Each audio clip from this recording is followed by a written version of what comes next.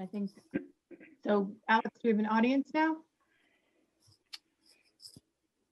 Like, are we broadcasting? Yeah, we are live. Yep. Okay, great. So I'll call this meeting of the Capital Planning Committee meeting to order at 6:43 p.m. If anyone's watching, sorry for the late start. We had some technical difficulties. So technology is great, but it's not always perfect. So the first couple of things we're going to do is review of the received requests from the following departments: Highway, Senior Center, and Library. It's going to go a little bit out of order just because the Senior Center had several requests, so I'll save that to the end. So I thought we could do the library first. And looking at that request, it was $12,000. I just don't remember exactly what it was for. Let me just pull that up. Here we go. Oh, that's right. This was for several repairs to the building, bathroom repairs, ceiling repairs, things like that. And the estimate is around $12,000. So, Colleen, curious, did you, for the $12,000, do you have an estimate or anything for that repair? Or is it just, how did you come for the 12,000? I'm going to defer it to the other Colleen because she had the list of everything we needed. So I think I had the furnace on there too as an estimated new equipment we might need in the next years, right? Mm-hmm.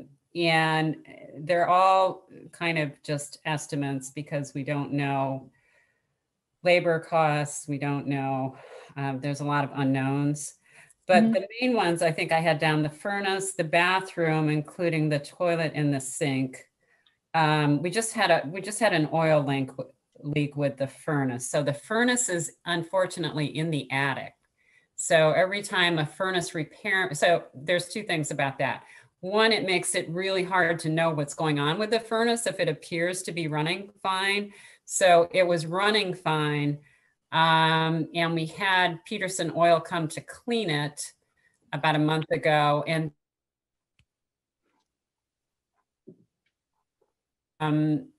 the first guy that came for Peterson was kind of freaked out and said, I don't know, the oil could be anywhere. It could be in the walls. It could blah, blah, blah. They sent someone 2 days later who seemed to be more of a master technician. And he said that it wasn't as bad as the first guy said, and that they were able to clean up a lot of it. He thought it was fine. They put in a new pump for the furnace. So the cost was about, I think it's all going to be about $1,200, a little over $1,000 between the pump cost and the labor cost. So that's difficult that it's in the attic. And every time someone comes to look at it, they have to climb this long ladder, remove the ceiling tile, go up in the attic. I called Peterson's to try to talk to a salesperson to get an estimate for a furnace, and he said about $7,000. The old furnace, Colleen, do you know exactly when the furnace was put in? Or I should say this furnace, do you know when it was put in? I think that furnace came when we redid the building, when the library moved in 85. 85, that was about 85.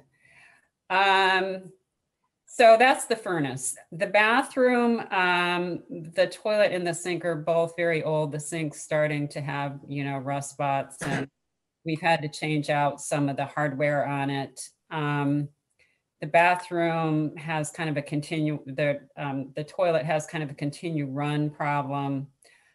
So those are the two major expenses for the inside.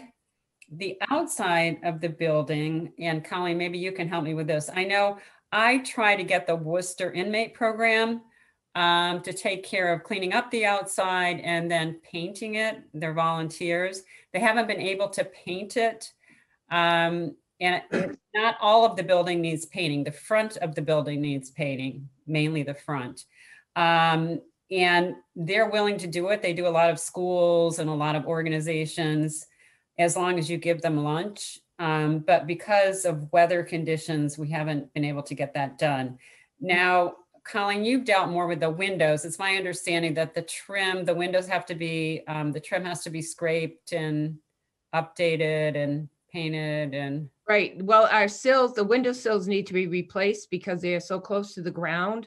And with the mulch issue, you know, every year they put mulch in, it never removed the old mulch, so it was like eroding of the sills, so we need to replace the sills, but we don't want to replace the sills until we have the painters come in, because they have to paint. So as Colleen said, we're having an issue getting the inmates down, and with Corona, they're not sending them down with Corona going on too, so. Okay. Okay. So, but for the ask for all the things that you discussed, it's $12,000 you believe will cover everything?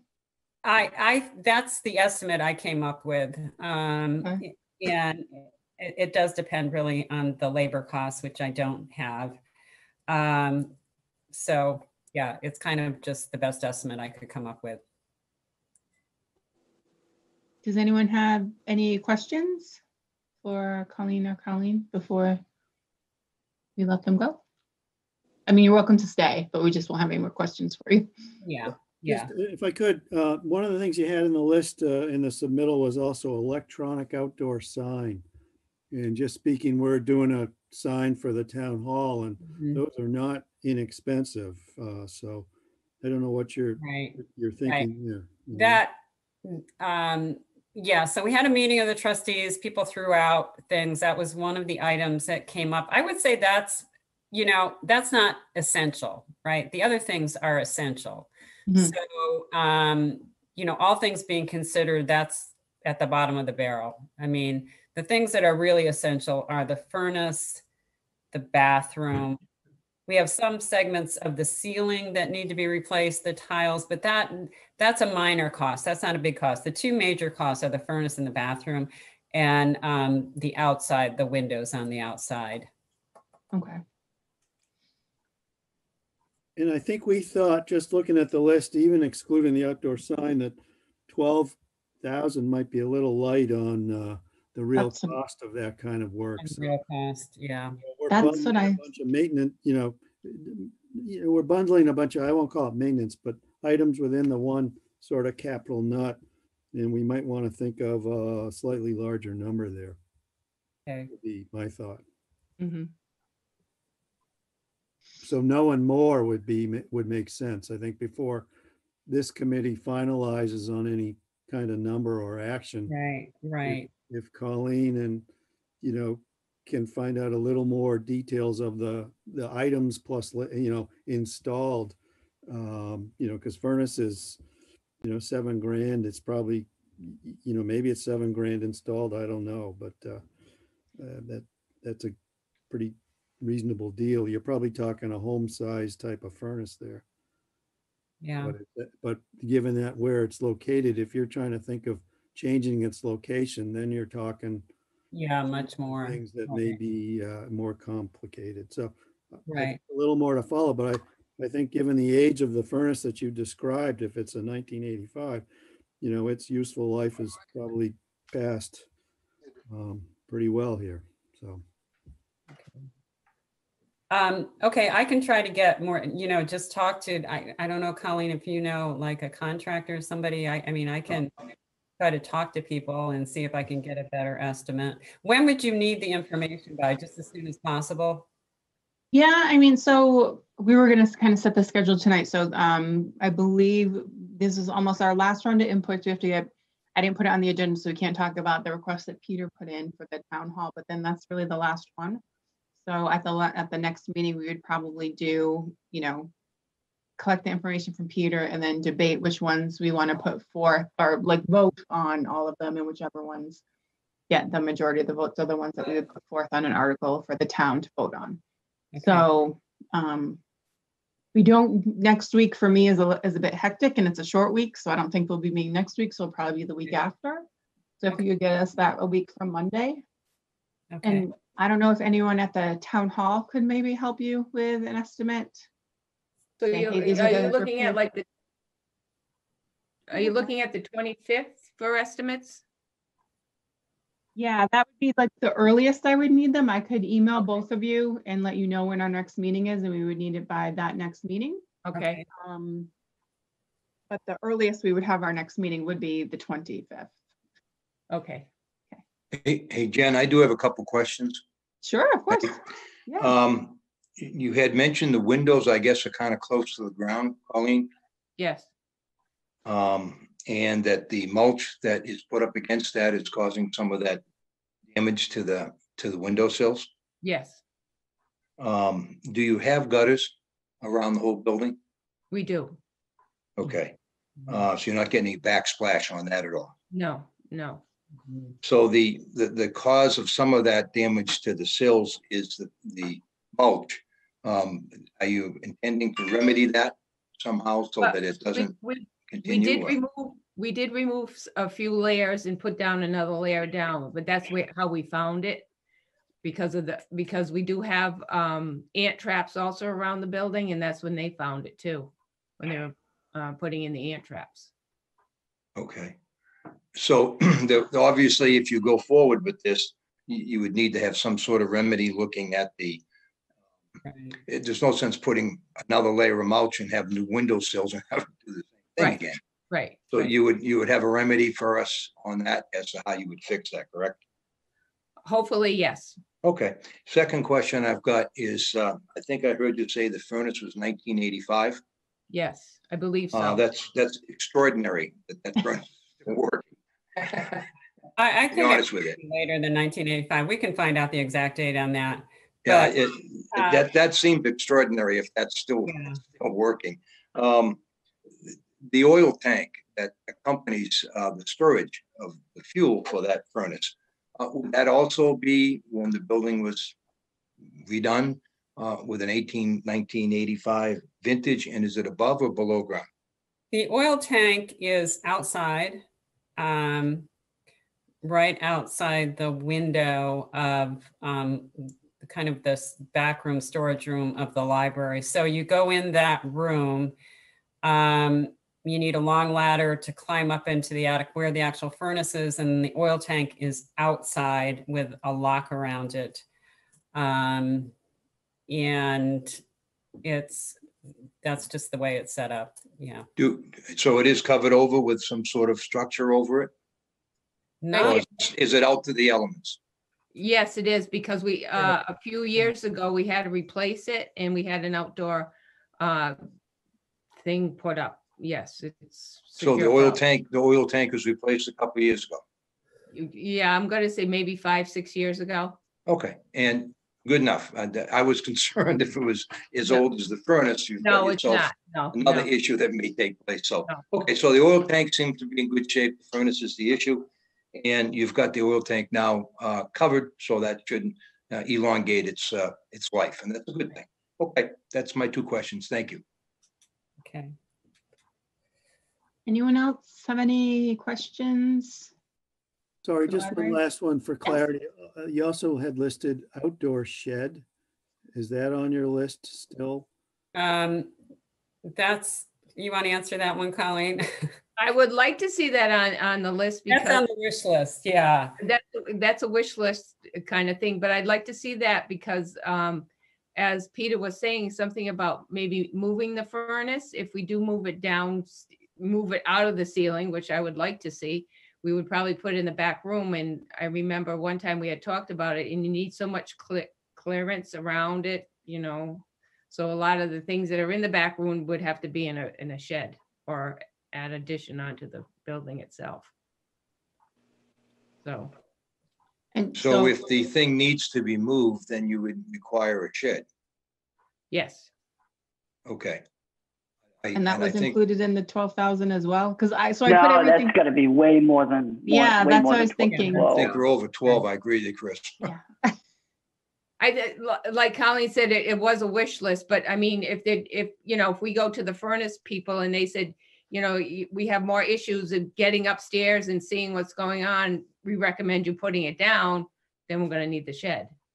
So Okay. it was kind of like, Well, that would, I think, as Chris has said, I think that would increase the cost considerably based. I on mean, what you said. maybe we could get a little bit of breakdown on some of these things, like, the bathroom's about 7, the outdoor shed, let's just say is 6, and you're at 25,000, but the real ask is 12,000 for this year, you know, with a wish list kind of some Right. of these other items, including Yeah. the outdoor sign, you know, and et cetera.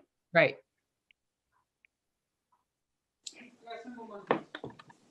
Yeah, and you can probably get hard estimates of a shed. You can get a hard estimate of the furnace as recommended, for instance, even just from Peterson Oil for the time being.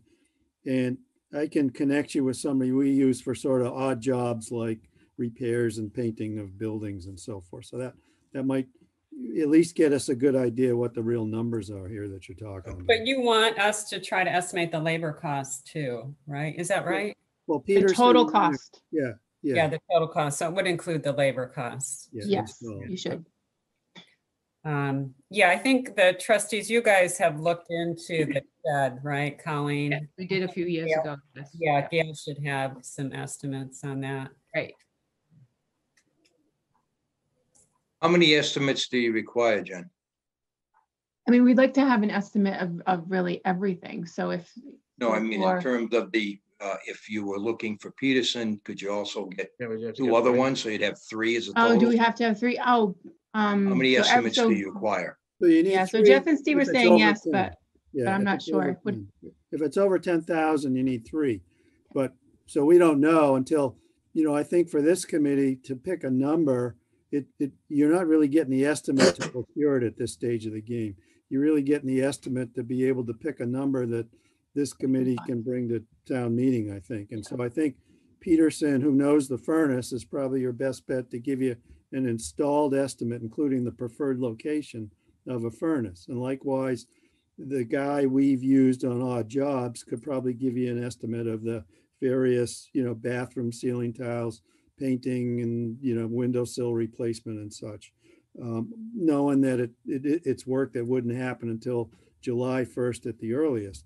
And then your last thing is there's probably shed people like Sherry can connect you with somebody that we've been looking at for a shed that we've considered. So, those three things, I think you can get good hard numbers to bring back to us.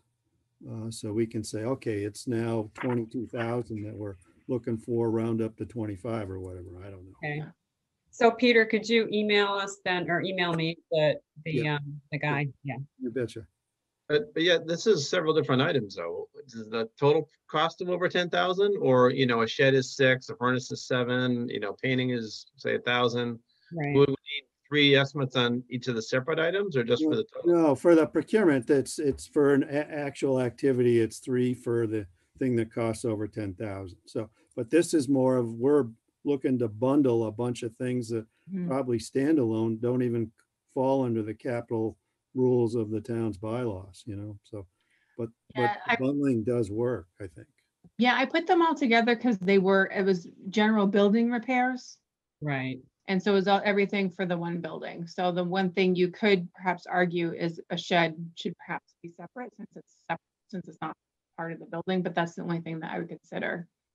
Breaking out everything else I would put together as a general building repair. Okay. The shed and the sign, I would think. Oh, Yeah. right. Yeah. I have a question for Jerry. BBT, I know No. they, do they build sheds and deliver? No. They They did. don't. COVID has changed the world, as you Okay. can well imagine. Yes, we've done sheds. As you know, we did one up at the church, which is to the right of it, where we keep all the extra seats and tables and Right. things. Right. They can do that. We're not doing anything now. Doc has prohibited anything from Okay. because of COVID. I'm All sorry right. to say, I wish I could help you with that. Love to, but I just can't say I can do it right Okay, thank you. And the sheds, do they have any temperature control at all? Or these are no temperature control, right? Is that right? Right.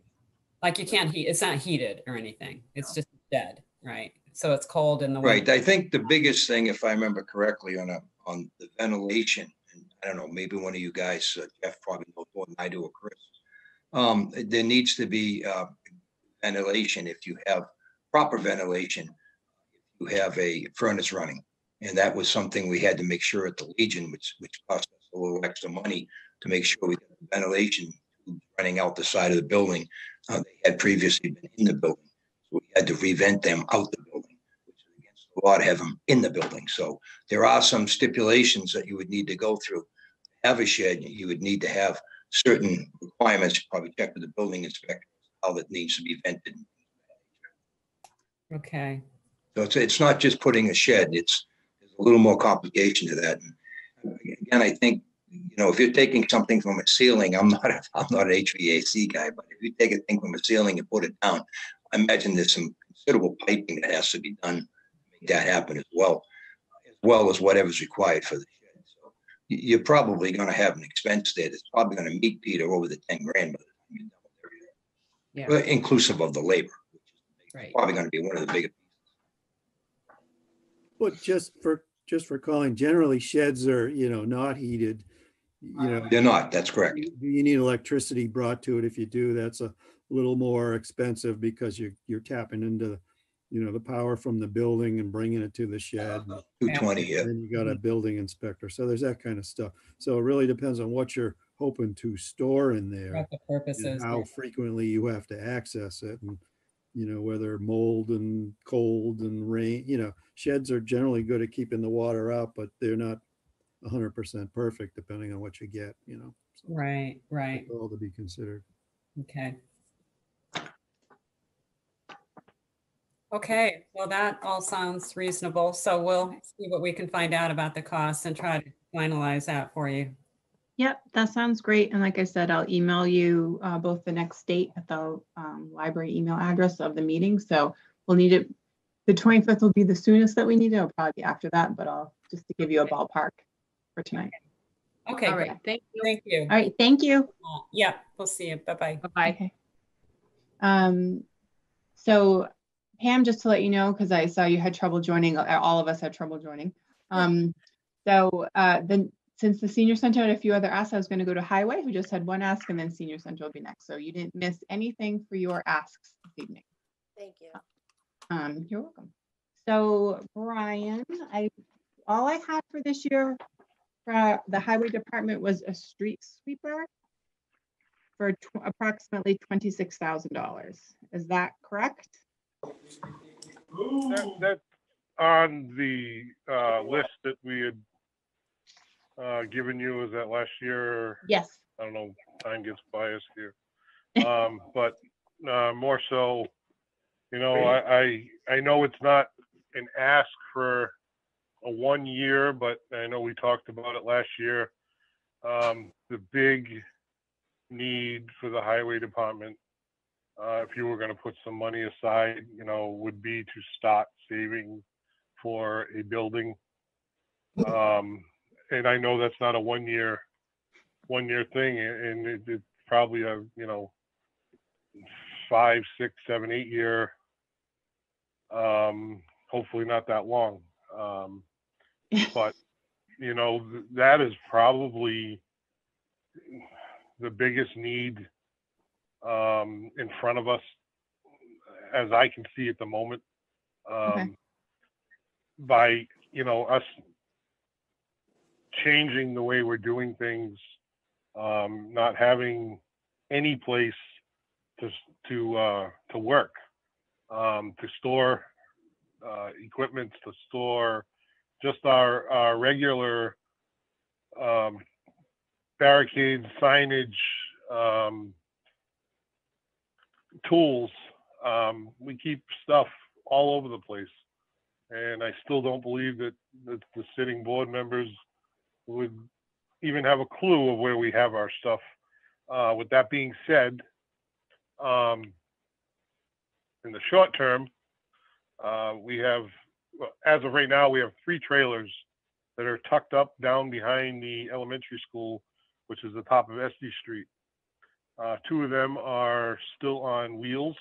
They were given to the town through the last highway surveyor many years ago. And there's another one, the wheels got cut off and it's on the ground. We don't have electricity up there. In the past year, we've had over half a dozen times when we've had vandalism from kids. It's to the point now where they're deteriorating from underneath themselves. There's holes in the floor, the back doors are starting to rot off. Yeah, you just heard the library talking about their windows. Well, these trailers are probably back from the 80s themselves. We have a set of concrete steps with 6 steps going up to one of them to get in the side of it. The other one, we have to open the one with the steps to get our step ladder to go up the step ladder to undo a padlock that has a wooden door built within the frame of where the roll-up door in the back of the trailer would have been, because that got broken into and then rotted off, and we built a frame with a hinge door on it to get by. We need a place. Our day-to-day tools are down at the salt shed in a 10 by 10, the old God shack for the dump, for the landfill when it was down there, before it was a salt shed. Just until now, we kind of solved the problem. We used to, every time it would rain or snow, we'd get 4 to 5 inches of water in that little building. So we'd open the door, we'd step in because it's below grade, and it'd be water, and then there's no heat. So what happens with water in the wintertime, we'd step in into a sheet of ice, and you go for a ride. There's a lot of accidents waiting to happen. I really, the town needs to, in my opinion, needs to start, we finally have a good working capital committee, and thank you for that. We need to start saving for, like they used to do in the days, for fire trucks and buildings and all the above. They'd put X amount of dollars, they'd start earmarking, $25,000 a year, and then do one big push at the end to figure out how to get something to happen. Maybe it's putting some money aside and getting some help. I'm by all means not the one to do it, but someone to find to write a grant and get the remaining of the balance. Yeah, you can get these buildings really cheap, and you could put them up on the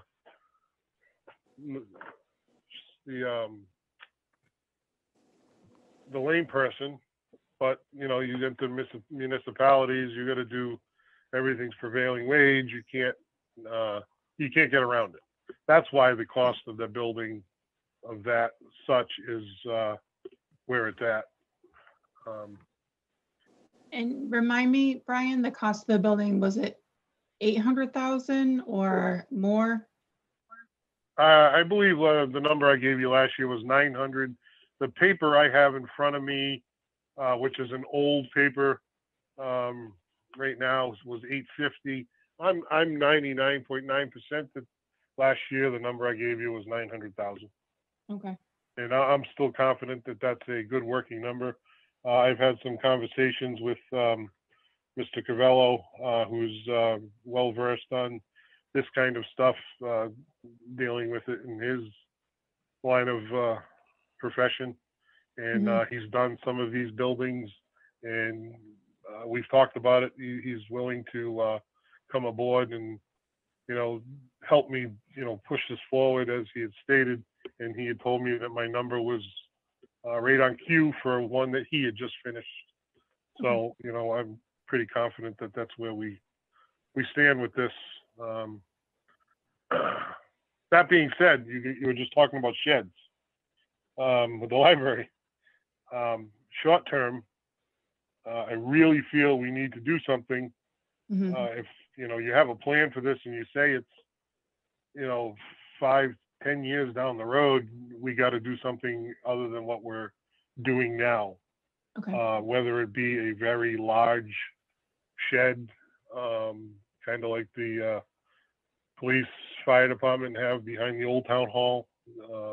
Maybe it's 2 of those. Has a roll-up door. It's it could be put where I believe there's enough room and land where we have that salt shed. I've looked at it.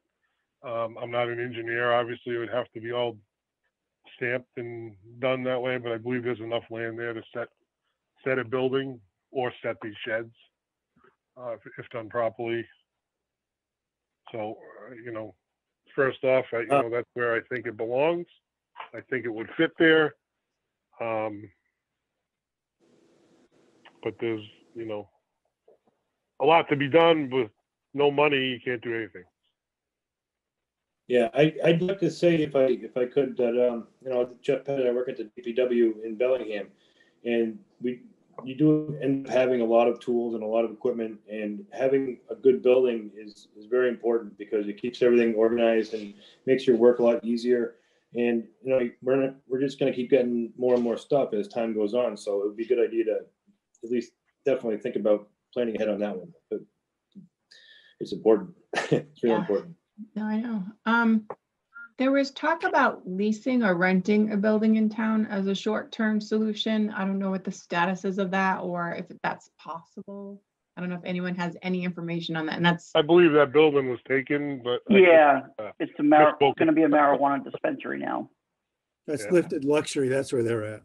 Yeah. okay. Are there any other Oh, buildings in town, Brian, that you know of? Any other spots anywhere that there was an existing building that may be underutilized currently that someone may be looking that we could lease for a period of time till we figure out how we're going to pay for a new one? Top of my head, I don't. I have thought of that. The fire department used to be up on Chestnut Hill Road at Frosty's, and he doesn't want to see anything like that anymore. That was a perspective that I thought of years ago. How about right down by where the library is, across almost just to the right of the library as you're coming into town? There's a building there on the right. It used to be an auto body place or something. Millville Motors, they still got I believe they still got a Class 2 license. I think Peter would have more insight on that, but I don't know what they do there anymore, but I believe they still hold a business license in town.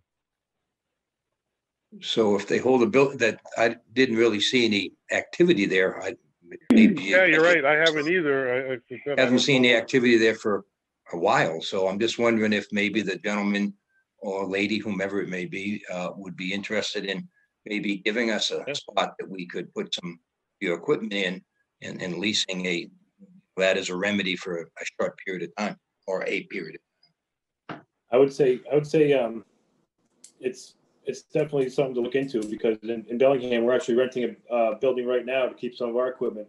Our company had moved out and we needed extra space. So we're doing the exact same thing right now in Bellingham. Yeah, definitely. Because in the short term here, we're going to have to do something sooner than later because of, where our stuff is. Yeah. Whether, like I said, it's a shed just to move that stuff down because these things are going to have to be scrapped. They're an accident waiting to happen. Peter, the only other thing I can think of is up at the Chestnut Hill Community Center.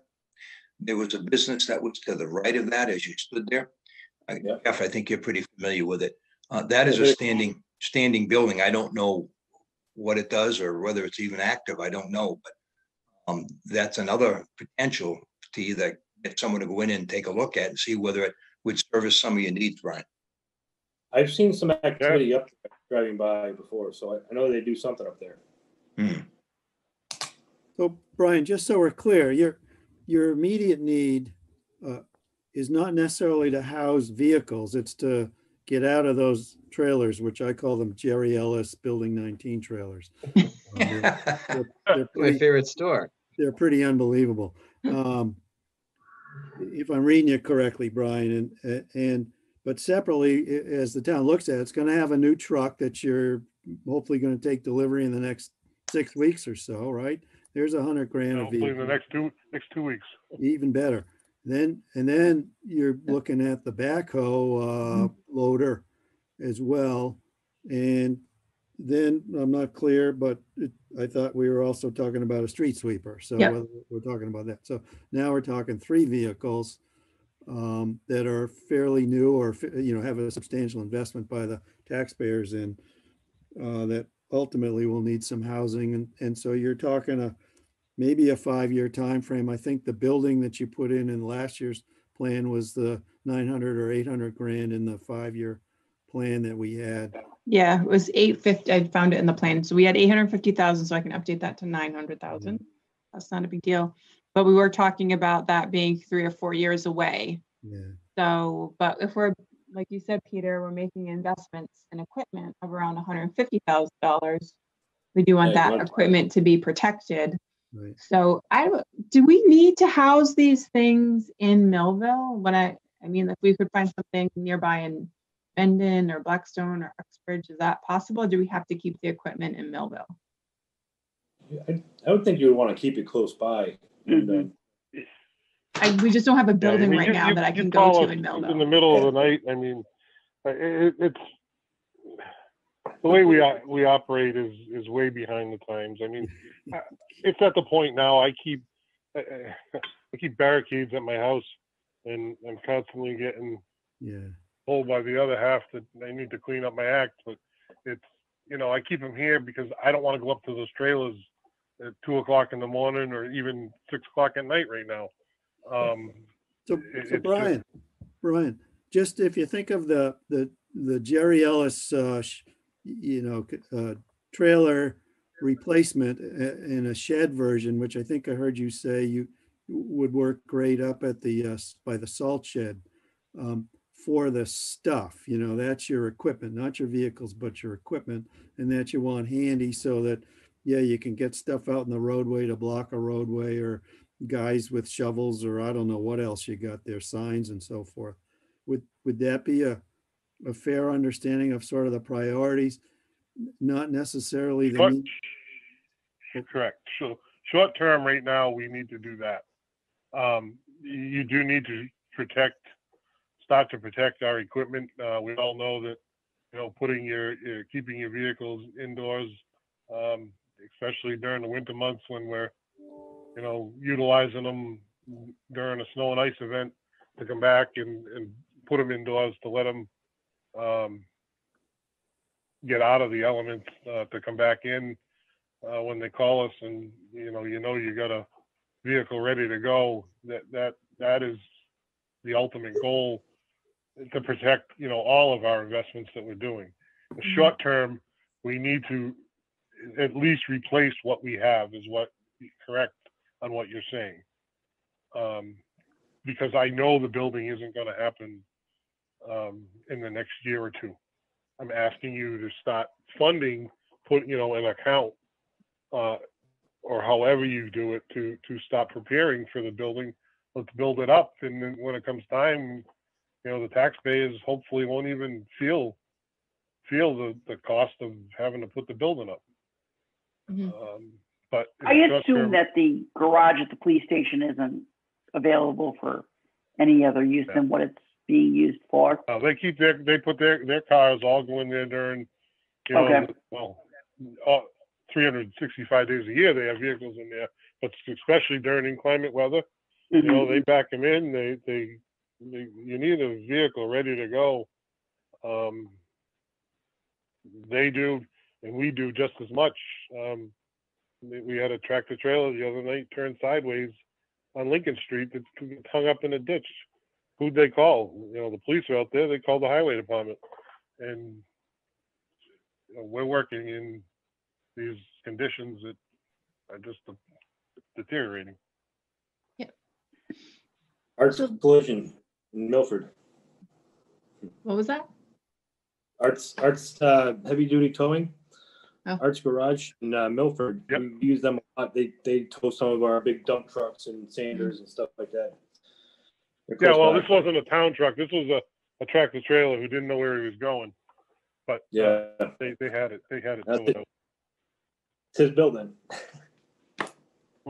But so realistically, it seems to me two things that I'll say. You leading the charge on all these things is really the best way, Brian, for this to happen, because none of us are subject matter experts, right? So for defining the priority of the needs is key from your perspective. Second, on the putting away or putting aside funding, that's what our stabilization accounts are for, but we don't necessarily earmark things for those. We do try to put money in.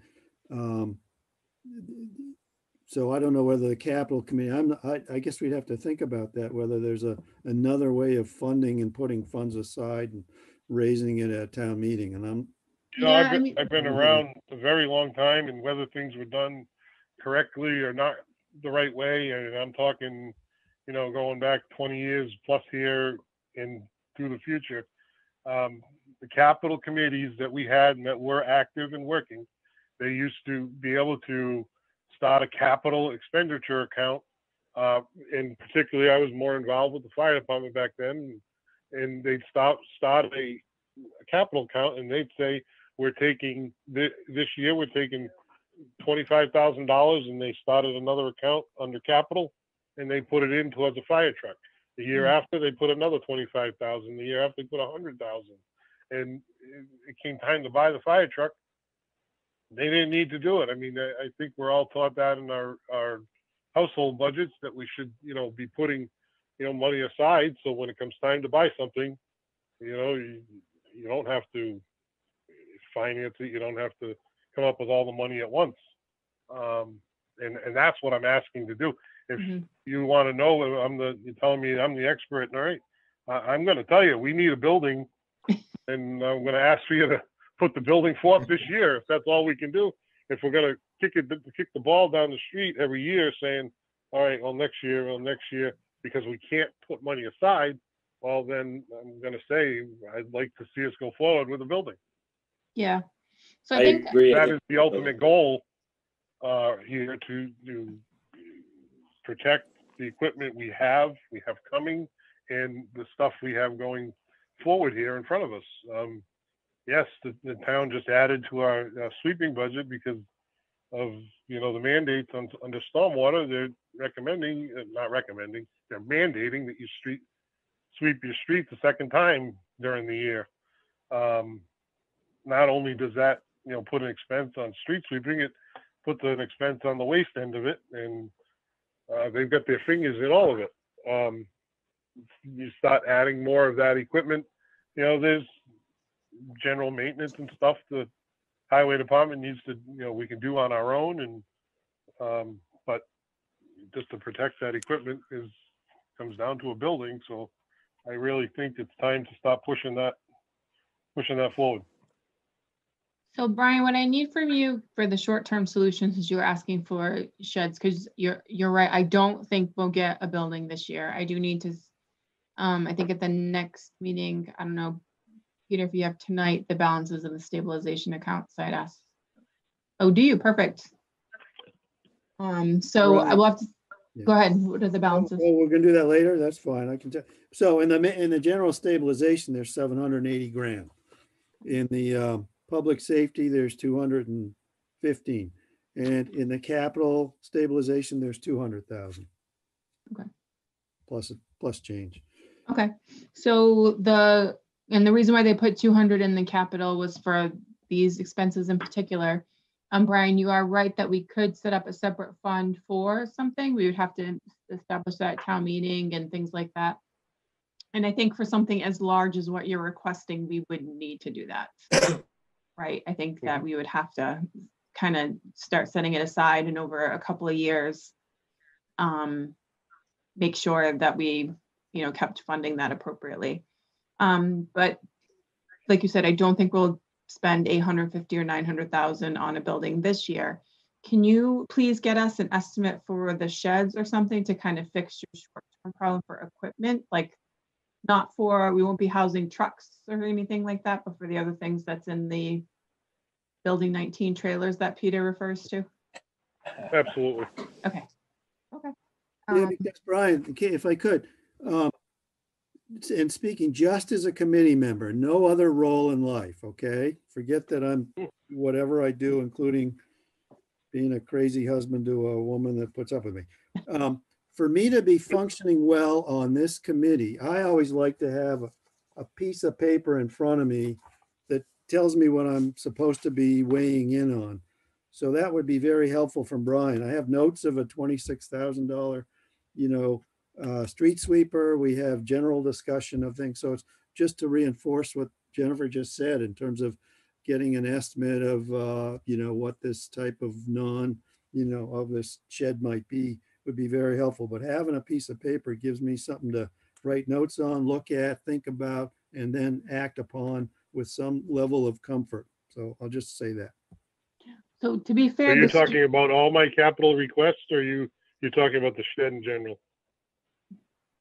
Yeah, all of you, like, I don't know much about a street sweeper other than a street sweeper and a $26,000 number. yeah, so you put that in, can I share my screen, please, Alex?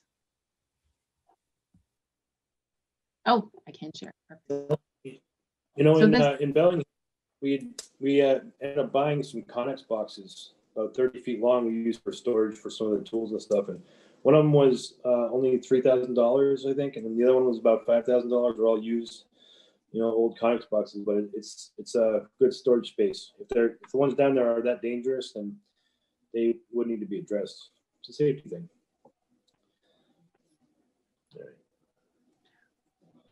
So, Peter, Brian didn't send us any new requests because everything he put in for, he requested already. So this is the plan that we put forth and sent to, I think, the Board of Selectmen and the Finance Committee. So these are all the Highway Department asked. So last year, front loader in the truck. This year, the street sweeper, I said 26,000, looks like it's 25.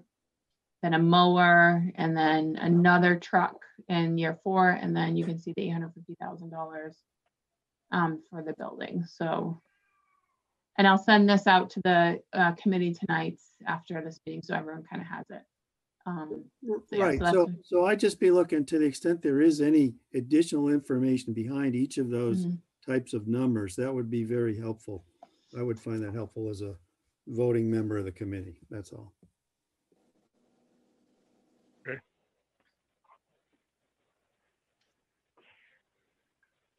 So yeah, so you're right, Peter, the sheds aren't here, so we kind of need that information if we're going to have the street sweeper, and I didn't have a chance to go through and confirm the numbers because I wrote them down really fast, but Jerry had them readily available from 16 through 20. And it looks like, sorry, I just got to notice my internet connection is unstable, so I hope you can all still hear me. Looking at the fall and Talking really fast. I'm talking really fast? Stop drinking so much coffee. Oh, sorry. I normally do talk fast, so let me slow it down a bit. We listen quick. So, but Jerry had listed off a bunch of numbers at one of our previous meetings for street sweeper expenses, and it looks like it's roughly between 12 and 17,000 a year. So basically, the payback period for this would be 2 years for the street sweeper. So I do think it makes sense to make that investment, because then that would put 12,000 back into the highway budget that would be available for something else, which I know that street repairs is very close to Brian's heart. So between that and then the other expenses that we've been able to offload with the front loader and the backhoe, that would give Brian a little bit more flexibility in his budget to make some repairs in town. Yeah, the sweeping end of it, they've earmarked 13.5. And then under removal on my end, they say 75. Obviously, that's under my sweeping budget. Okay. Who actually removes the stuff? You dump them into their trucks and they take it away? We use the town property. We take it to a drop zone, consolidate it. Every couple of years, we have to get it tested, and then it gets removed from there. We've piggybacked with Blackstone. We've used environmental company, and they've taken it to a landfill. So there's really two expenses there, right? There's the expense of taking it from the truck and taking it and dumping it using one of now our trucks. And then there's a second expense where someone comes and takes it from there and then takes it to wherever its final resting place is. Yeah, the expense for getting rid of it is in the past is historically, and that's why we didn't change that number on removal, is we would pay for a front end loader, which we won't have to do anymore. And then we pay to have it hauled out of town and brought to its end location. When we're in town doing the sweeping, The sweeper will then dump into our town trucks, and the town truck employees will bring it to the landing zone until it has to get hauled out. So really the only expense is hauling the material out of town and the expense of getting rid of it. And that's covered in the 7,500 in this particular budget? Correct. So that's the final resting place for 7,500. So there's really not an Correct. expense in there for taking it from the street sweeper and putting it in our truck and dumping it in our land and then picking it back up and putting it in the truck and getting it out of there. Correct? Going forward here, there won't be. In the past, as of last year, we had to pay for a front end loader Right, to right, reload right. it. So no, we do it with town employees, town trucks. That was Yep. Yep. part of the savings. So that'll be an offset, Truck Jen, we're I gonna guess get. is what I'm looking for. There'll be some sort of an offset by using that. So the 7,500, I'm trying to understand, is that the employees of the town? The answer, I guess, is no. 7,500 is the actual resting place where it ends up, which is an Correct. expense that's going to be there all the time, no matter who does it. 13.5 of the sweeping, you'd have the offset. You'd be able to use. So I have 13.5 for sweeping itself, 75 for getting removal. Was So I have that, a total of was 21,000. Brian, just out of curiosity, last year, did we do it once or twice? And if the answer is something that's We not, did it once. We did Okay. it once because we didn't have our town meeting to allocate the rest of the funds. That put everything. so you 100% into reflected, place. you've reflected the doubling of that in your budget going forward this year, correct? Correct. Because now from what I heard you say, it's now a requirement, stormwater twice, It's actually a requirement as right? we're speaking. right Jeff's now. shaking his head, yes, so I guess that's true. Yeah, you're required to do it twice a year. You have to submit it. You got to submit it to the state. Okay. Okay, and your Part of budget, the MS4 your permit. budget reflects same, so I'm good. Okay, so then, Brian, I think the asks from the committee for you moving forward are costs for shed for the short term to see if that's something we could possibly fund for this year. And as I advised the library for their funding, we would need this by January 25th. It'll probably be after that. But if you could have everything to us by the 25th, that ensures we'll have it before our next meeting. And I will make sure that I alert you as to when our next meeting is, so you can provide it to us before then. But by the 25th, we'll definitely get it if you send it to me. Okay. Okay. Any other questions for Brian before we let him go? Looks like no. Okay. Thank you, Brian. Thank you. Thank Have a you. good night. Thanks, you too. So Tina and Pam, I thought that everyone's list would be shorter than yours, and now I don't know if that's true. I'm sorry for holding you here for so long. So there were 4 asks that I had for you, and so I had 7,500 for the fence, 22,000 for paving, 10,000 for insulation, and 20,000 for the roof. I seem to recall the fence may have been funded through another avenue. Am I remembering that correctly? Right. So the front section of the fence has been repaired, and along with that, there were barriers placed in front of the fence. So that was funded by the CARES Act. We were able to, with Peter's help, we were able to get that. However, there still is the side fencing that needs to be replaced. That also is rotting away. A good section of it has broken off. There's a big stump that's left because of that section. And that, to repair and replace that section, is approximately $2,500. Okay. So for this committee, because it's a capital investment, we need the investment to be 10,000 or more for us to consider. So yeah, so So we do have other repairs that I'm Yeah. wondering if we can group them in with it, perhaps. So yeah, let's have that. What were the other repairs? We can maybe have that conversation with the committee. So we've had the skirting replaced on the back of the building and the front of the building. However, both sides of the building still require the skirting to be replaced. And right now we're estimating that that's going to be about $3,000. We are putting out requests for bids for that. So we're hoping to get something soon for that replacement. We've also gotten an estimate on the pavement.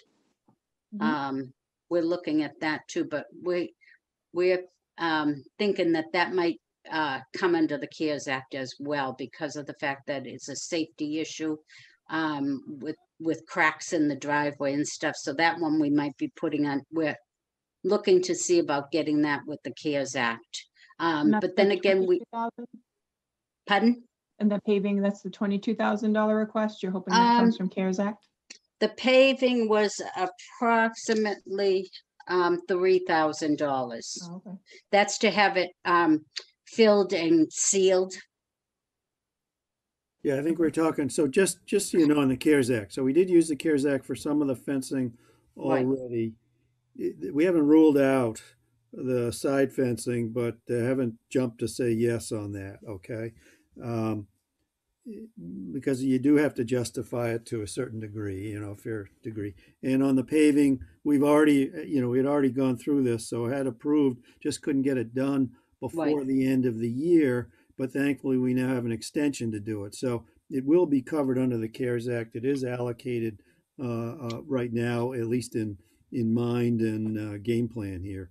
And Okay. that was 3,000 or 4,000. I don't remember the actual estimate, but we saw something pretty precise about the work that was being done, which was filling cracks so nobody would trip, and also providing a little bit of repair of areas, again, to keep people safe, because their activities are going to substantially be outdoors for the foreseeable future. So that's how we were able to apply some of the CARES Act funds towards these needs instead of this committee. Right. Okay. Right. The other thing is, we did have something about, we were talking about getting the insulation for the building upgraded. The building is 14 years old. Originally, when it was built, the insulation was an R factor 30. Now I reached out to Lincoln Barber, and the R factor is now R48. So that's a big difference in the insulation. So we were thinking that, we could, that is a good energy saving thing that we could do. So we're putting out bids to get an estimate on the insulation as well.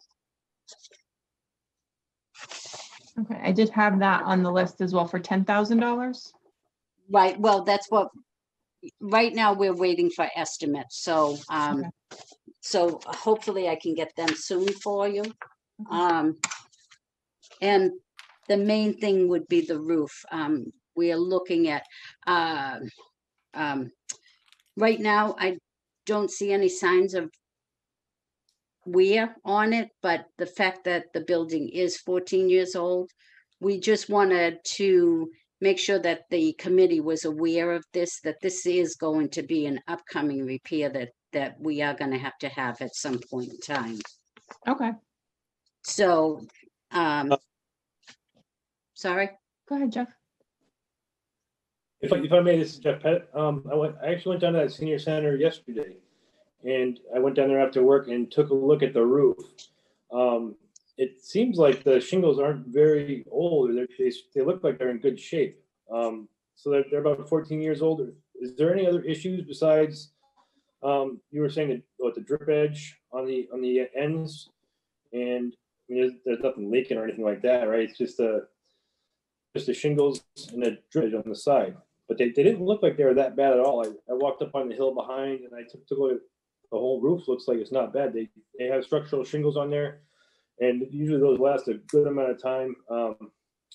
So it looked good to me, but I don't know if there's any other issues you're having with the roof besides that. Just age, just that we wanted to keep it on the docket that it is coming of age, and that we just didn't want to have any surprises for the committee when, if it fails, Planet. Yeah. we just wanted to make sure that you're aware that it is getting old, and we just wanted to, no surprises. That's what Yep. we're looking for. Right. No, I So- appreciate that. Good. Great. Pam, I thought you were going to say something. You look like you wanted to add Yeah, I something. wanted to say something, backing up. Sorry about that. Going back to the skirting, just so that everybody understands the skirting out of the building. We the COA board had paid for having the total back of the building done and the front part. And that was, I went out and measured with a measuring tape, the whole building with Tina, so that I would be prepared.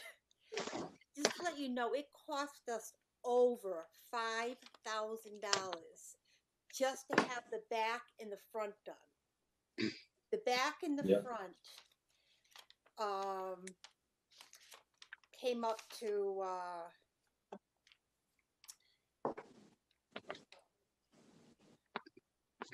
the back and the front came up to 107 square feet that had to be skirted. The front of the building has the walkways you go in, a lot of cement and everything, so that part didn't get done. So, and where the building is longer, you would think it would be more, but it isn't because of that entryway. Anyway, the whole thing for the back and the front cost us over $5,000, and it was 107 feet for the back and the front of skirting. And what that skirting is that they actually go in and have to remove the pre-existing skirting, put in more skirting, Yep. up-to-date code. The material they use is AZEK material, and they slip that in the ground, and they have to go 6 to 8 inches down in the ground with it. This is with code, and that's what we went with and we paid for. Now the two sides of the building have to be done, almost the whole two sides, except for a little tiny entryway that goes out on the side of the building. So that come up to let's see, that came up to 95 feet.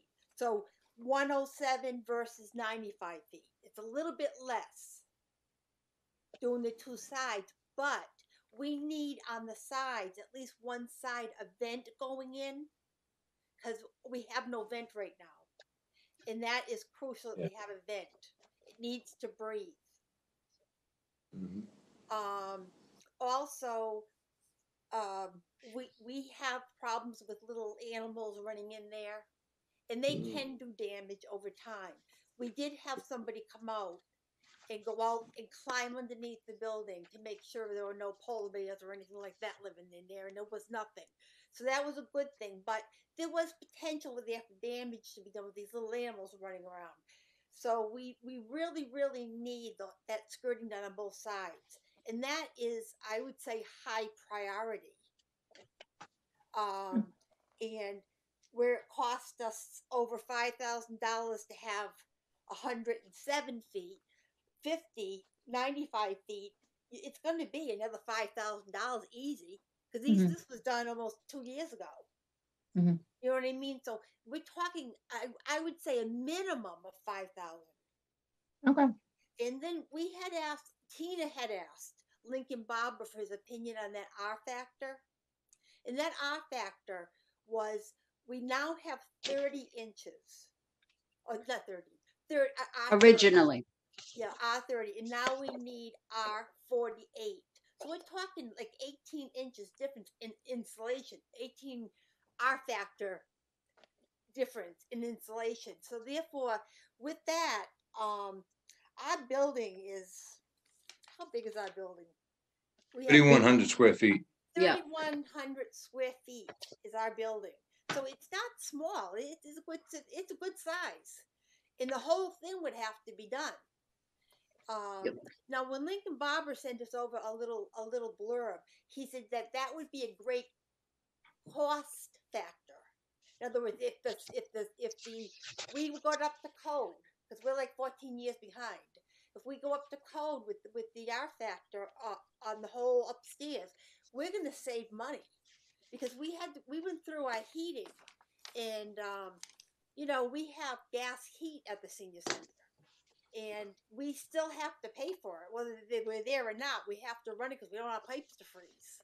So it is going to be a good, once it's done, it would be a good cost factor. And I just wanted to say that we had National Grid out to the senior center, and they came in as under the Mass Save program. We are looking, of course, always looking for freebies, and we're asking them, can they do this, can they do that? But because it's a municipal building, they will not do insulation upstairs for us for the R factor. They will not touch it at all, but they'll do lighting, and they'll do lighting for us that will initially will pay for and save us a lot of money once the lighting gets done. Tina can explain more about the lighting to you, because they only pay for, I think, like 75% of it. But that would be another huge savings as time goes on with electricity. And Okay. we need spotlights outside, meaning off the building, that we'll have to pay for. And we're not talking big money. But we're going to have an electrician come in and find out how much it's going to cost for these spotlights, because we only have a couple little ones up there, and our whole entire fence that we used to have no longer has any lighting.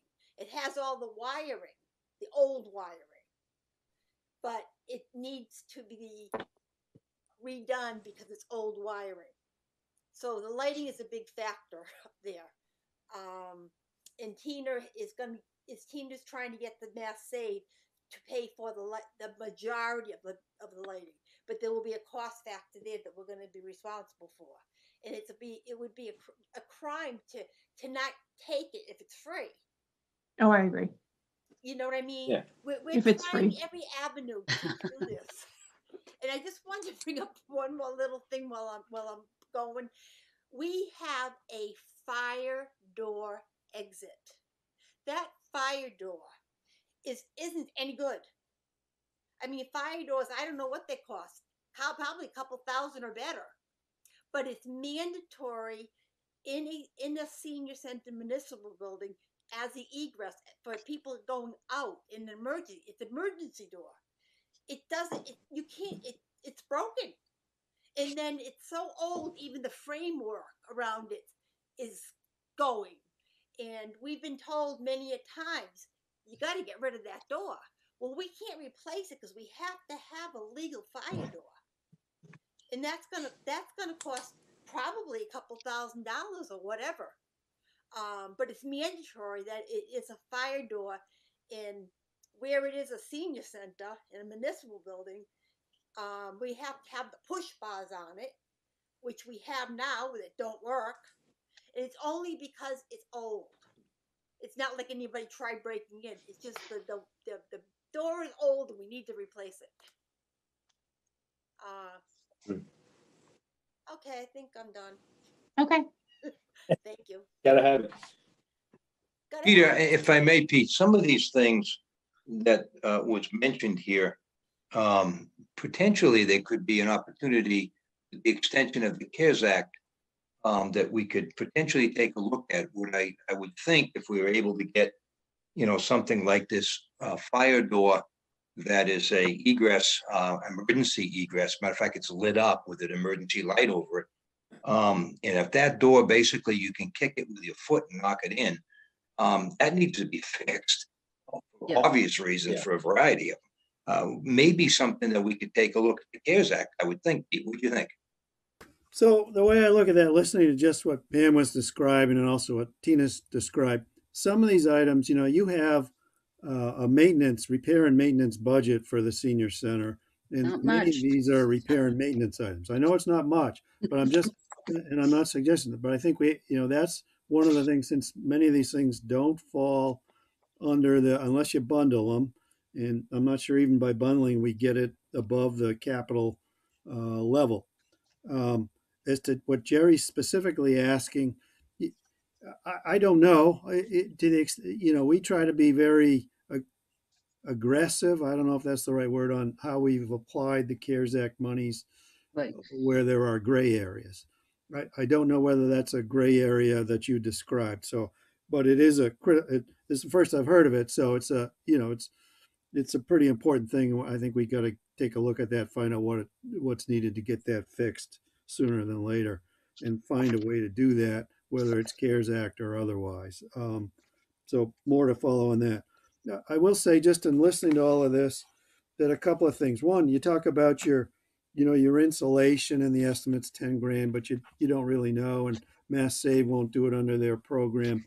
But it could fall under sort of the next round, 1-2 years out of our Green, Communities Act grant application, because it's that sort of thing bundled with the lighting that you're describing, because we just got lighting for MES and we got lighting for the police station under the current grant. So it'd be, maybe this would be something we put as a placeholder in our 5-year plan, 2 to 3 years out.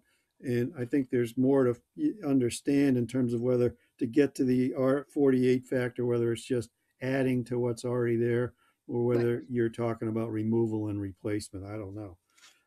And on the last thing, just since we've got you, is, the 20,000 for the roof.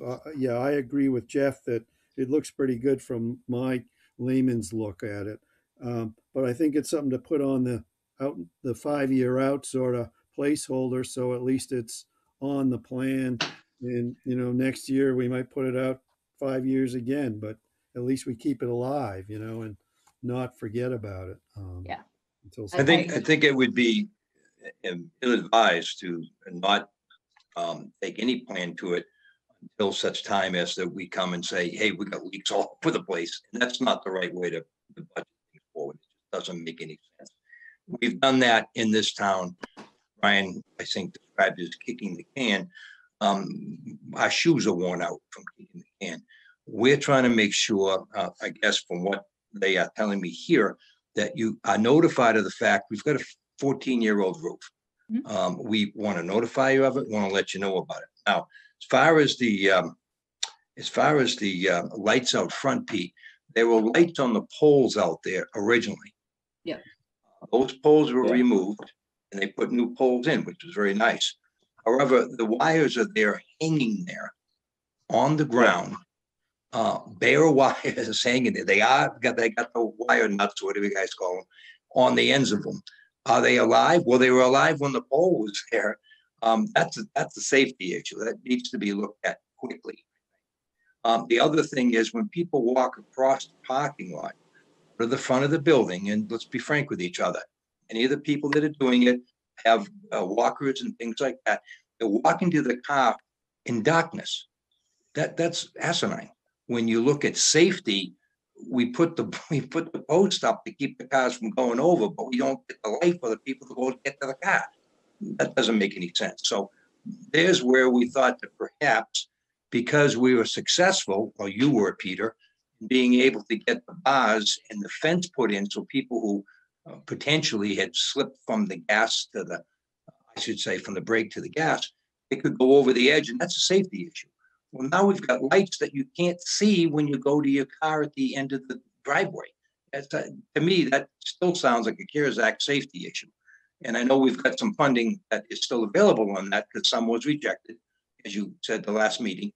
And if that's the case, then potentially the safety of those individuals with walkers or canes or whatever it is, going into a dark area with no lights, but with actual wires hanging down off the poles that are there, makes no sense. I think it's something that the town has a responsibility to the 643 seniors to do. Just to let you know, Ben, the actual budget for the for the heating on that. Now that's a gas propane. The budget was $6,000 approved by the FinCom in 2021. Going from the R factor we talked about to a 48 would save approximately 60% of the fuel of that, according to what the statistics tell us on that. Maybe not something, and I think I agree with Pete on this one, that it's something that we could possibly blow in more insulation at a later date. But it is, because the senior center is not open that often right now, something that I think we can push down. I think it would make some sense to do so. But you are looking for an ROI on this thing. Your ROI on this thing with a $6,000 budget, because if you look at your expenses prior, they were 45, 48, 4,600. You could save up to 60% according to what the R factors are. Something that we could push downstream. And the last point I wanted to make was the, let's see. Oh, the building repairs and maintenance. You got a 14-year-old building here. This is the town property.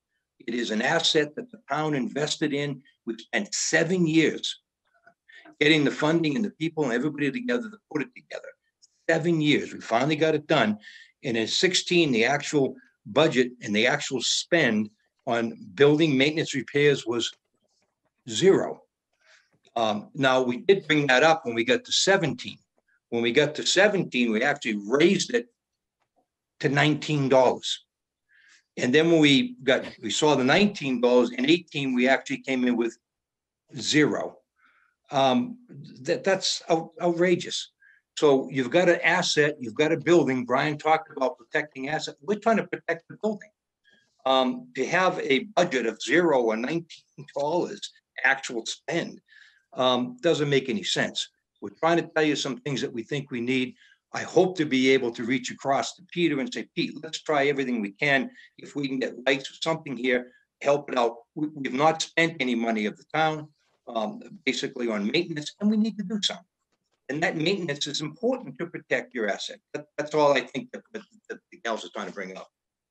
Yeah, no, so that's all true, but I think, as Peter mentioned, you know, for this group, it's a $10,000 threshold, and I don't think. Yes, I Yeah. perfectly understand that. Okay. And it's well aware that the capital planning is $10,000, thank God, that we've got that number. But I think there's some things here that needed to be brought up. Yeah. No, and I think that, oh, Peter, sorry, you were going to say something. And then Jeff, I know you want to say something too. So we'll go Peter and then Jeff.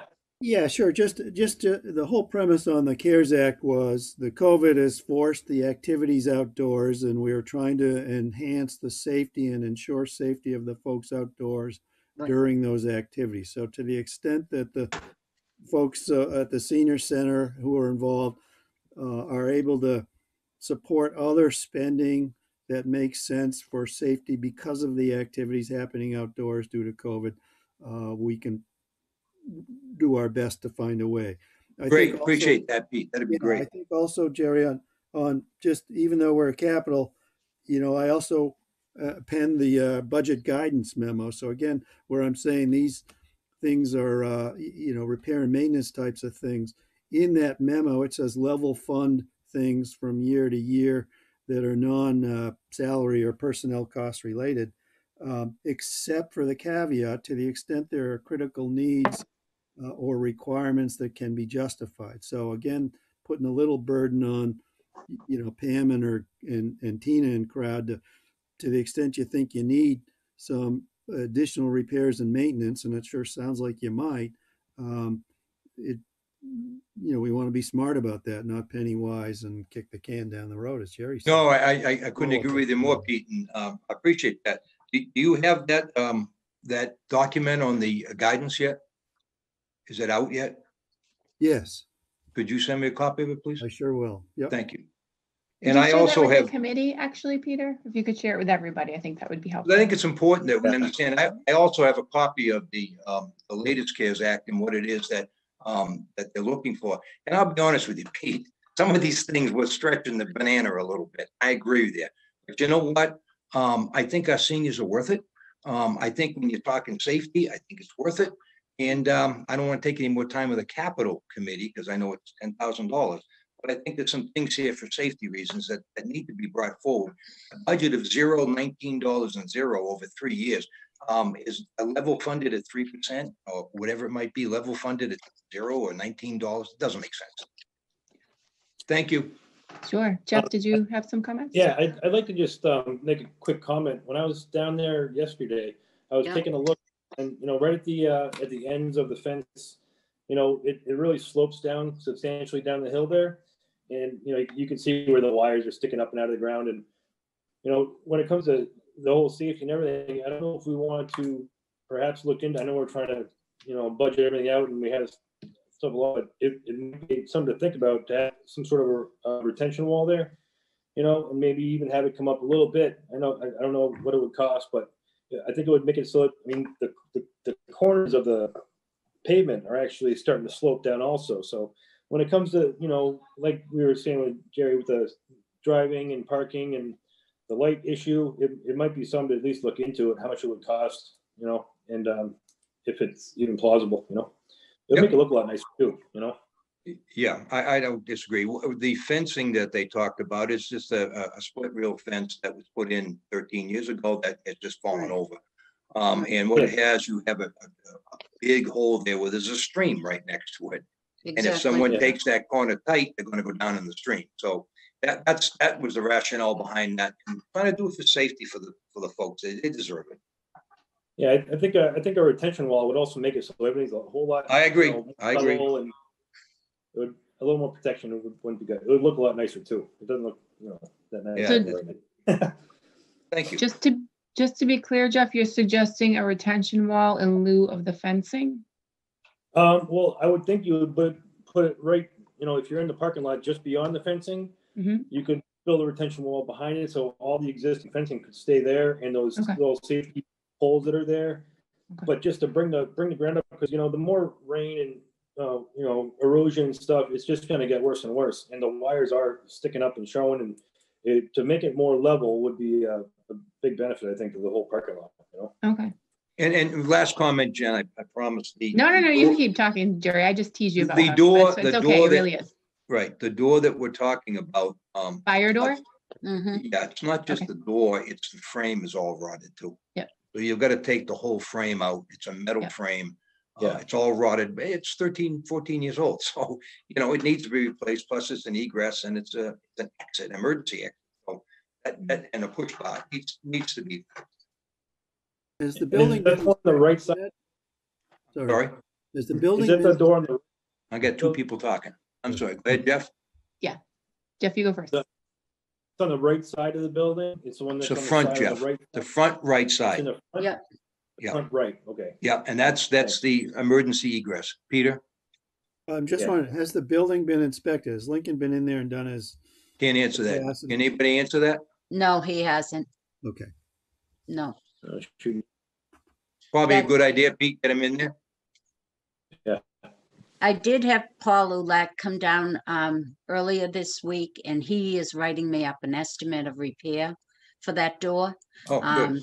Initially, he was looking at it, and that's when he found that on the top of the door, the frame, he showed me how it was really, I was surprised how bad it is. It's really pulling away from the door. So it's, the door is worse than what I originally Yeah, it's a thought door it and was. frame, the whole nine yards. Yeah. And I'll be honest with you, I don't know what the doors cost. I may not be a capital item, but if you could put it together with a couple of things with the CARES Act, maybe we can push it through that way and get safety as one of the key issues.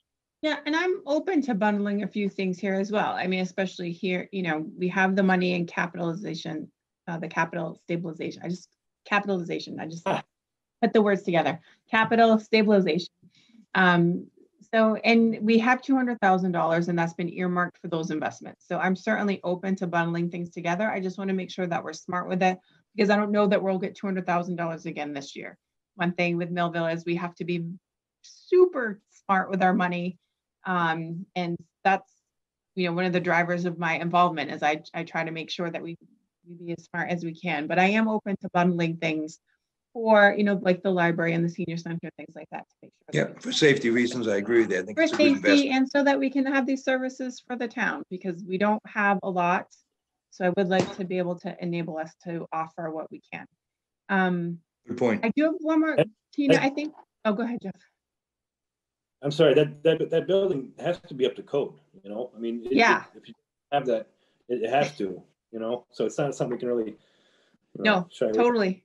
Yep. But to get up to code, if we add everything together and it's $8,000, then we need to, then we need to talk to somebody else. If we add it, if we need to Yeah, get it yeah. up to code and put everything together and it's I'm sure Jeff, Pete, and I could find $10,004. $2,000 somewhere.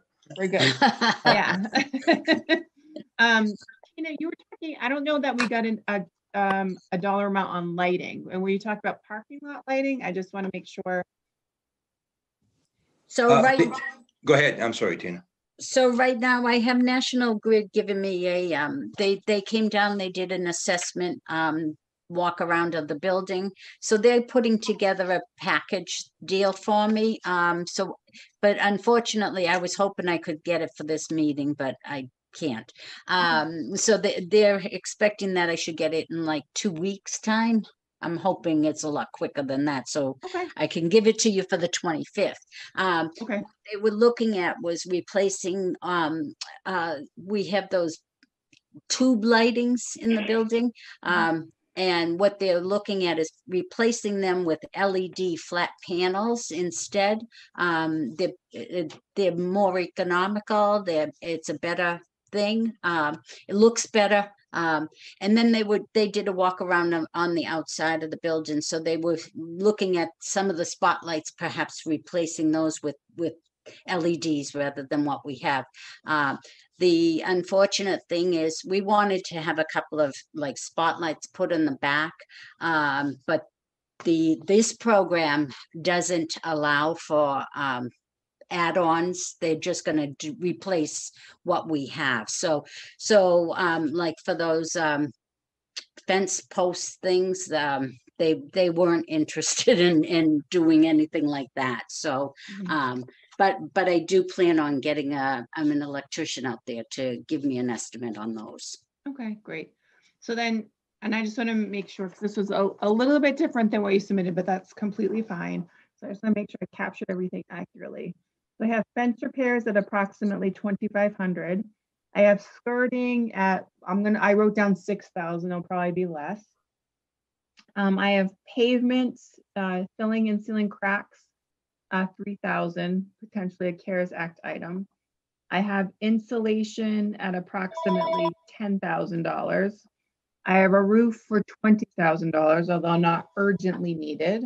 Right. And then I have a fire door exit, and you're looking to get an estimate of that. I wrote down 2,500. It could be 4,000. I think it'll be more than that. Okay. Only because I looked up that door on like W.R. Granger site. Yeah. The door itself is $2,000. So Okay. So now I have to have somebody install it. So Right. Okay. But did I miss anything from that list, or is that everything that you ladies were asking for the senior center? I don't know if Jerry, Ken, Steve, Chris, Jeff, did I miss anything, Peter? Jen, I think you got it all. I was taking notes as you went. I think you ticked them all off. You got them. Okay. Okay. So then, So if I could just say, it would be helpful if Pam and Tina sort of summarize these items, delineate them with their best numbers later, and possibly segregate those that are really safety items. Maybe they all are. I don't know, but the safety items, because as the little light dawns in the back of my brain, we do have two really brand new businesses that are about to commence or will commence in the near future in the town, and they want to be good citizens, and so they're frankly looking for ways to add a little value for not a lot, to get some goodwill in towards their businesses.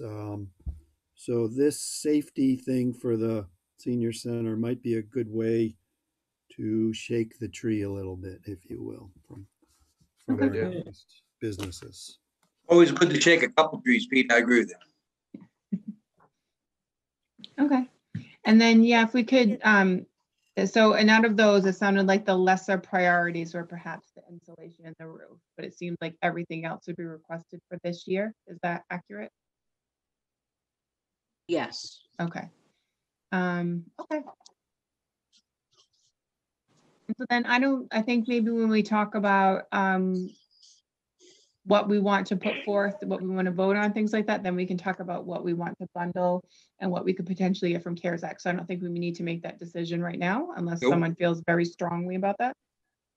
No, No, okay. we just felt it critical that we at least put the attention forward because Right. up until this point, I think the building needs to have attention after 14 years. It's an investment we got to watch. No, for sure. Okay. Oh, Pam, I can't hear you. I'm sorry. We have a lot of people coming to the senior center to give us quotes, give us Great. estimates. We have builders coming in. We have electrician coming in. You know, when do you need these estimates? So, We're second guessing giving you figures. yeah, no, that's okay. You So, know, but we did some research Mhm. to figure out, you know, what to give you a fair estimate. But we need to get this stuff in writing, which we plan on doing. We've got a lot of people coming down. Team has been working around the clock trying to get all these people. great. So, like, when do you need these estimates by? So the guidance I gave to the other people who attended tonight would be by January 25th. It'll probably be after that. At the end of the meeting is when we usually set the date for the next meeting. So I'll send a note to both of you to the senior center email address and just let you Okay. know. I said the 25th. Actually, our next meeting is, whatever, February 8th or whenever it is. So I'll let you know. But Okay. but the guidance I will give you right now is by January 25th. But that might change. Okay, Okay. great. Thank you. Yeah, thank you. Thank you, ladies, for attending. Have a good night. You're welcome to stay, but if you want to leave, you can leave too. It's an exciting meeting. You're going to miss out a lot if you don't stay. I think I'll leave. Thank you. Okay. Goodbye. Have a good night. Good night, everybody. Thank you. Okay, so item number 3, just because the funding for the ambulance came through Senator Fatman. Congratulations on that. That was fantastic. Absolutely fantastic. What a great job all the way around. Super Yep. job. He did a really good Awesome. job. But he did say trying to spend that money after June 30th would make things very difficult for us. So I don't know, Peter, if there's anything we need to do, anything I can do to help you or any member of the committee or. Yep. So what I understand, first of all, we have an agreement with the state, it's not 100% money in the bank. And until we have that agreement with the bank, with the state, we can't go out to try to procure something, okay, of this nature. It does fall where you want to go out to bid, except for what I'm about to talk about. Based on what I understand from Senator Fatman, the timing of when we would likely get surety that we're getting the money and then lead to an agreement with the state is likely to be more towards the end of March, is what I last heard. See, and we have to spend it by the end of June. So those are the parameters that I understand. Basically, gives us 3 months to get an ambulance. And so what the chief has been doing has been talking to vendors. One of whom will ultimately, is the current thinking, going to be a sole source provider of a demo ambulance that will suit our needs and be available to be purchased within that 3-month window. That's how I would answer the question of the current thinking right now. Now, that said, based on that timing of spend by June 30th that we heard from Senator Fatman, maybe because of the extension of the CARES Act, the time frame might change, but I still think that, the chief, the approach that we're currently thinking will be great. The pricing of what he's seen so far in the demos falls within the 250 that we're anticipating, and 99% sure we're going to get, but it's not until we have that 1% nailed down that you can't go out and spend it. So.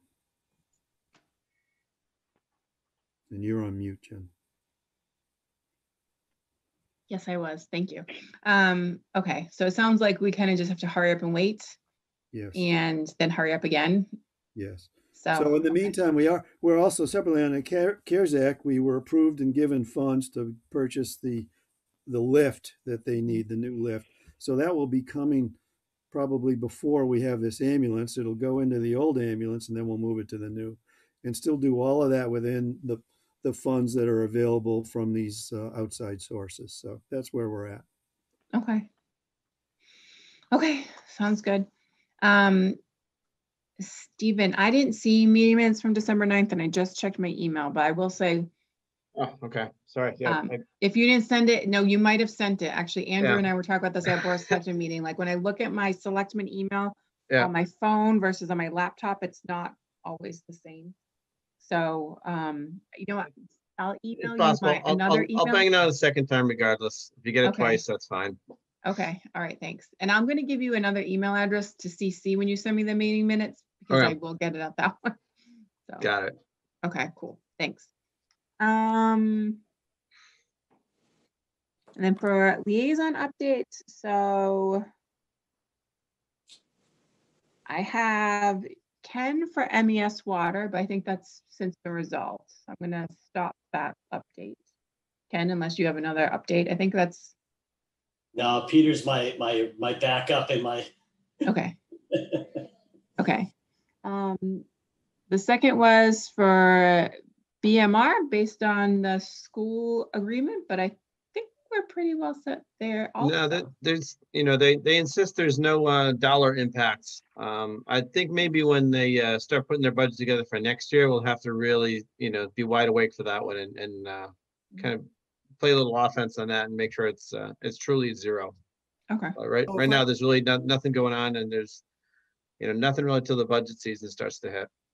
Yeah, except I'll just say that I took a bus ride with the owner of the bus line that we use, and with Matt Aaronworth, and the chief was invited, but he couldn't make it, and Brian was invited, but Jonathan came instead. And the purpose of the bus ride was to look at the fact that their plan is to put all K through 1, both towns at MES next year, and then the year after K1 and 2, both towns at MES. And so under that, the number of buses will increase from 8, I think, is what they currently would do in a regular year. It will more than double the number of buses, plus there'll be parents. So we took a bus ride to go over discussions of, and I'm getting to the dollar part, but discussions of one-way street delineation, at least during certain times of the day, if not all the time, depending on what the cost might be involved to enforce the sort of the short-term version or the part-time during the day. Separately, the need is for widening a 2/10 stretch of Thayer Street, if it's possible, and that's going to be quite a challenge. Brian's looking to find out what the rights of way are and so forth, but there will be a cost to that of tree removal, road, change and widening, and whatever else might be involved. The cost of that will be covered by the school. The amount is yet to be known. Pick a number. It could be 80 grand. It could be 300 grand. I don't know. Nobody knows at this stage. So that's Brian's going to look into that a little bit further. But there is a real cost there that, yes, MES will, or BMR will bear the cost or pay for it out of E&D, but it ultimately is out of monies that come out of taxpayer pockets. So there's that cost there. And likewise on MES, maybe because we have the New Deal, we'll have the political will, since we're giving water to the kids from both towns. That will be a BMR cost, not a town cost. So that's what I'm going to push for as we sort of wind down or finalize our budgets for next year. Okay. Peter, did you say there was going to be a doubling of the number of buses? Yes, at least. Really? Well, we're only adding one additional grade. Why would it have to go up by? Yeah, why would that be a doubling of buses? Yeah, I don't know whether they're going from different locations.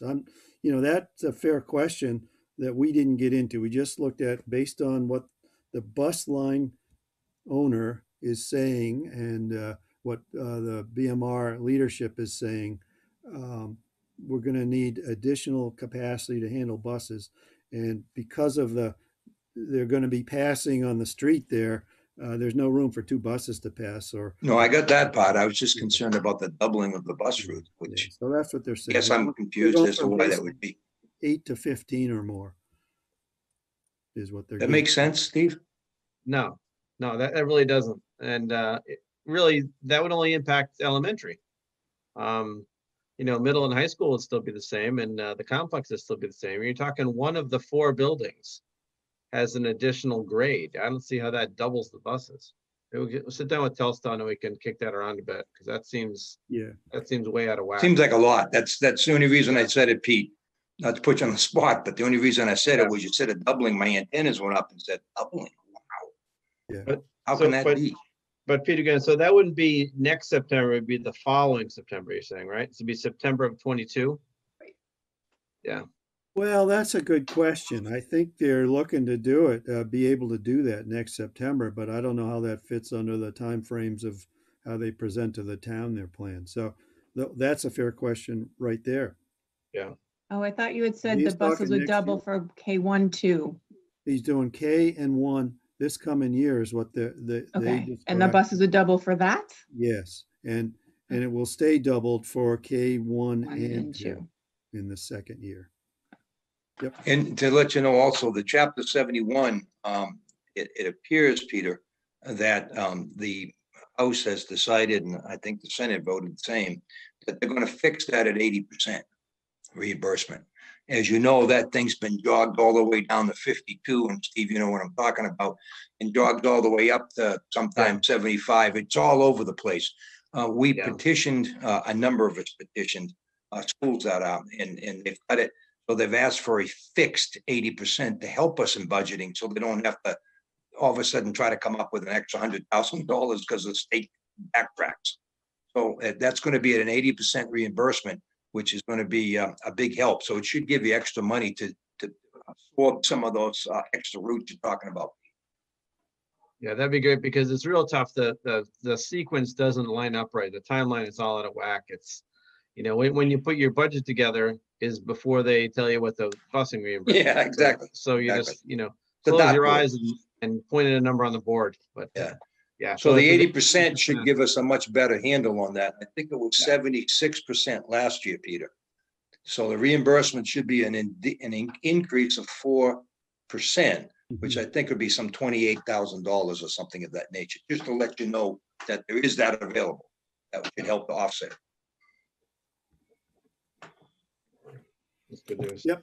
Again, those are all BMR costs, and there's a joint meeting at the end of the month for the selectmen and finance committees of both towns and the town administrators. So we'll see what they have to bring forward. The next update is Old Town Hall repurposing.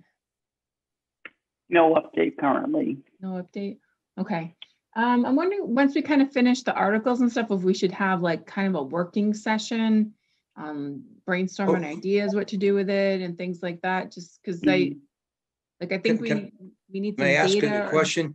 Jen, did you receive, and I think I also sent it to Ken, on both of your sites. I hope your site's working, Jen.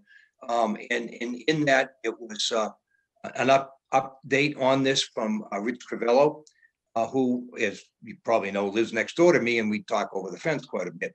I asked him to regenerate and to be able to put together, I believe there's some, I think it's 32 pages that you can take a look at that relives your history. Because I think last time we met, we talked, we wanted to be able to see what the budget was. Not the budget, excuse me, what the actual agreement was and what Kleinfelder came up with. Is that correct?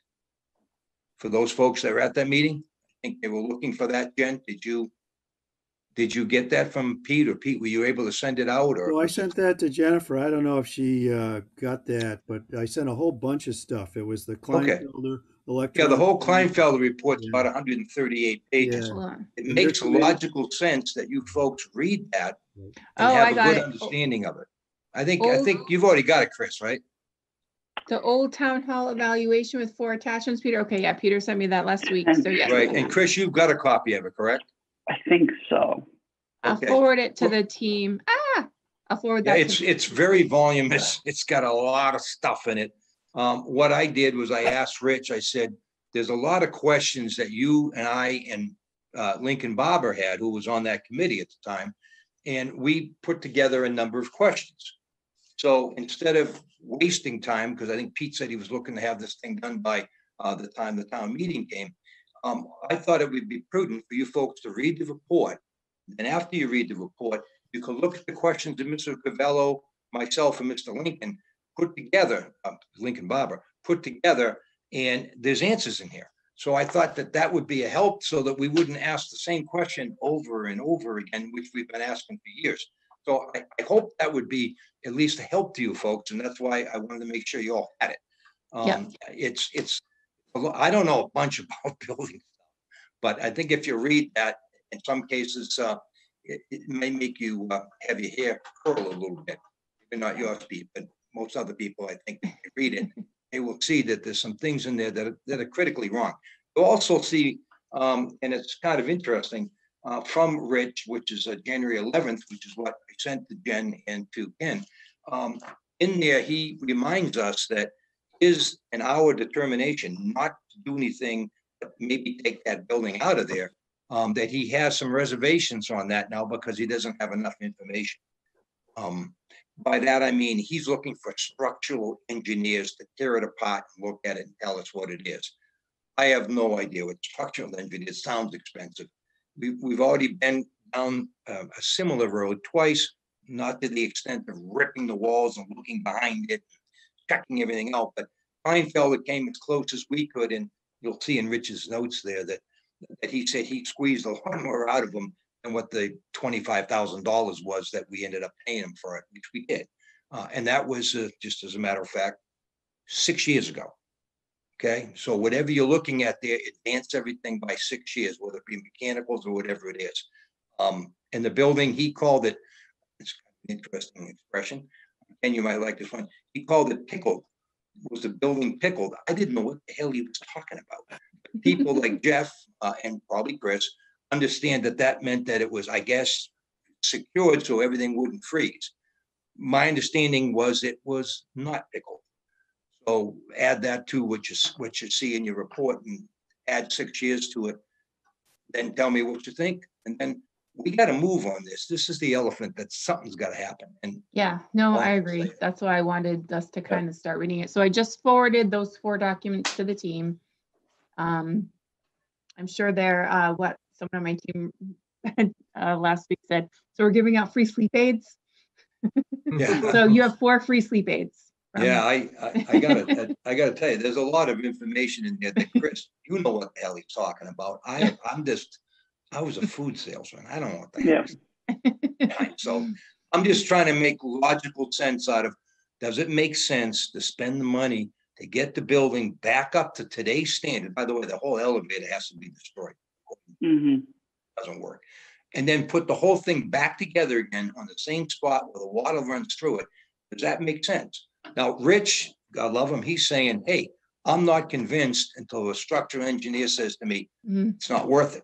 So that's what his latest argument is, that he never did get that information from a structural engineer. We got it from Kleinfelder, who did some cursory testing of things, but did not dig into the building, which is going to cost you a bundle of dough. So you got to think of it that way. But if I could, Jerry, wouldn't that be fair to say that's about the structure, the safety of the structure, or the viability of the structure? It doesn't reflect, and in the Kleinfelder, in some of the things that you'll see in what was sent, there's a whole bunch of costs related to the systems, and bringing those up to code is substantial, whether it's wiring or plumbing or HVAC. Yeah, knob and tube is old fashioned, I think. Yeah. So I'm having a harder, and I was a holdout to see if there was a way to salvage it, but I'm having a harder and harder time finding a way to see that it's of much use. The other thing I'll point out is people read it before they fall asleep, that some of the requirements that were used to say, okay, we need so many square feet for so many people in a department, you could argue those requirements are totally obsolete today. Correct. And has been proven so by the fact we're in a, 4,500 square foot building, and it seems to be suiting our needs. And I'll just, the last thing I'll say is, on the February 1st Board of Selectmen's meeting, there will be an executive session to update them about our, relationship and the issues of the building we're in, and how we may go forward in that regard. Okay. And I do want to say one thing, and Mr. Crivello asked me to make sure that I told you folks, he is available and is willing to help from his, he's the guy who knows all about this stuff. He's willing to help out on this. We just thought a good place to start would be read the friggin' report. Yeah. Look at that. Look at what it says. Look at what Rich gives you a history from when Columbus came over forward. And now you can take a look, and then you can say to yourself, wow, is this worth it? Or is Rich right? Should we really take a look at it? It's if we don't do that, and then we got to make a decision. Come on, let's move on. Yeah, I agree. Okay. So everyone has some reading to do for the next meeting. All right, so that sounds good. Next is storm drain and roadway repairs.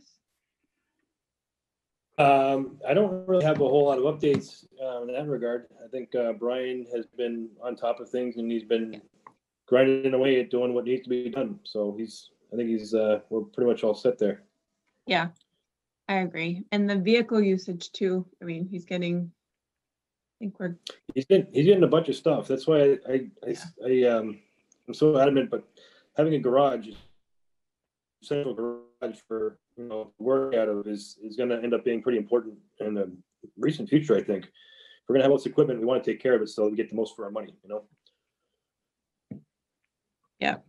Okay, so Jeff, on your 2 updates for that, I'm going to put no longer needed, but I'll keep it on the agenda. So if you want to, I won't call on you, but if you want to jump in and say, hey, I actually have an update on this, then you can give it, but I won't. Sure. Yeah, that sounds good. Exactly. So I'm doing that. So for water, storm drain, road repairs, and vehicle usage, we're kind of not talking about anymore, unless something comes up. But like I said, I'll keep it on the agenda.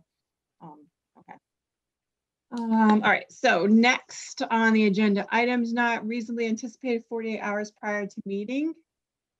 I don't have, anyone have anything? No? Okay, public forum. Alex, is anyone on who would like to speak with this amazing and wonderful committee? There's 4 people watching, but no comments. No comments, okay.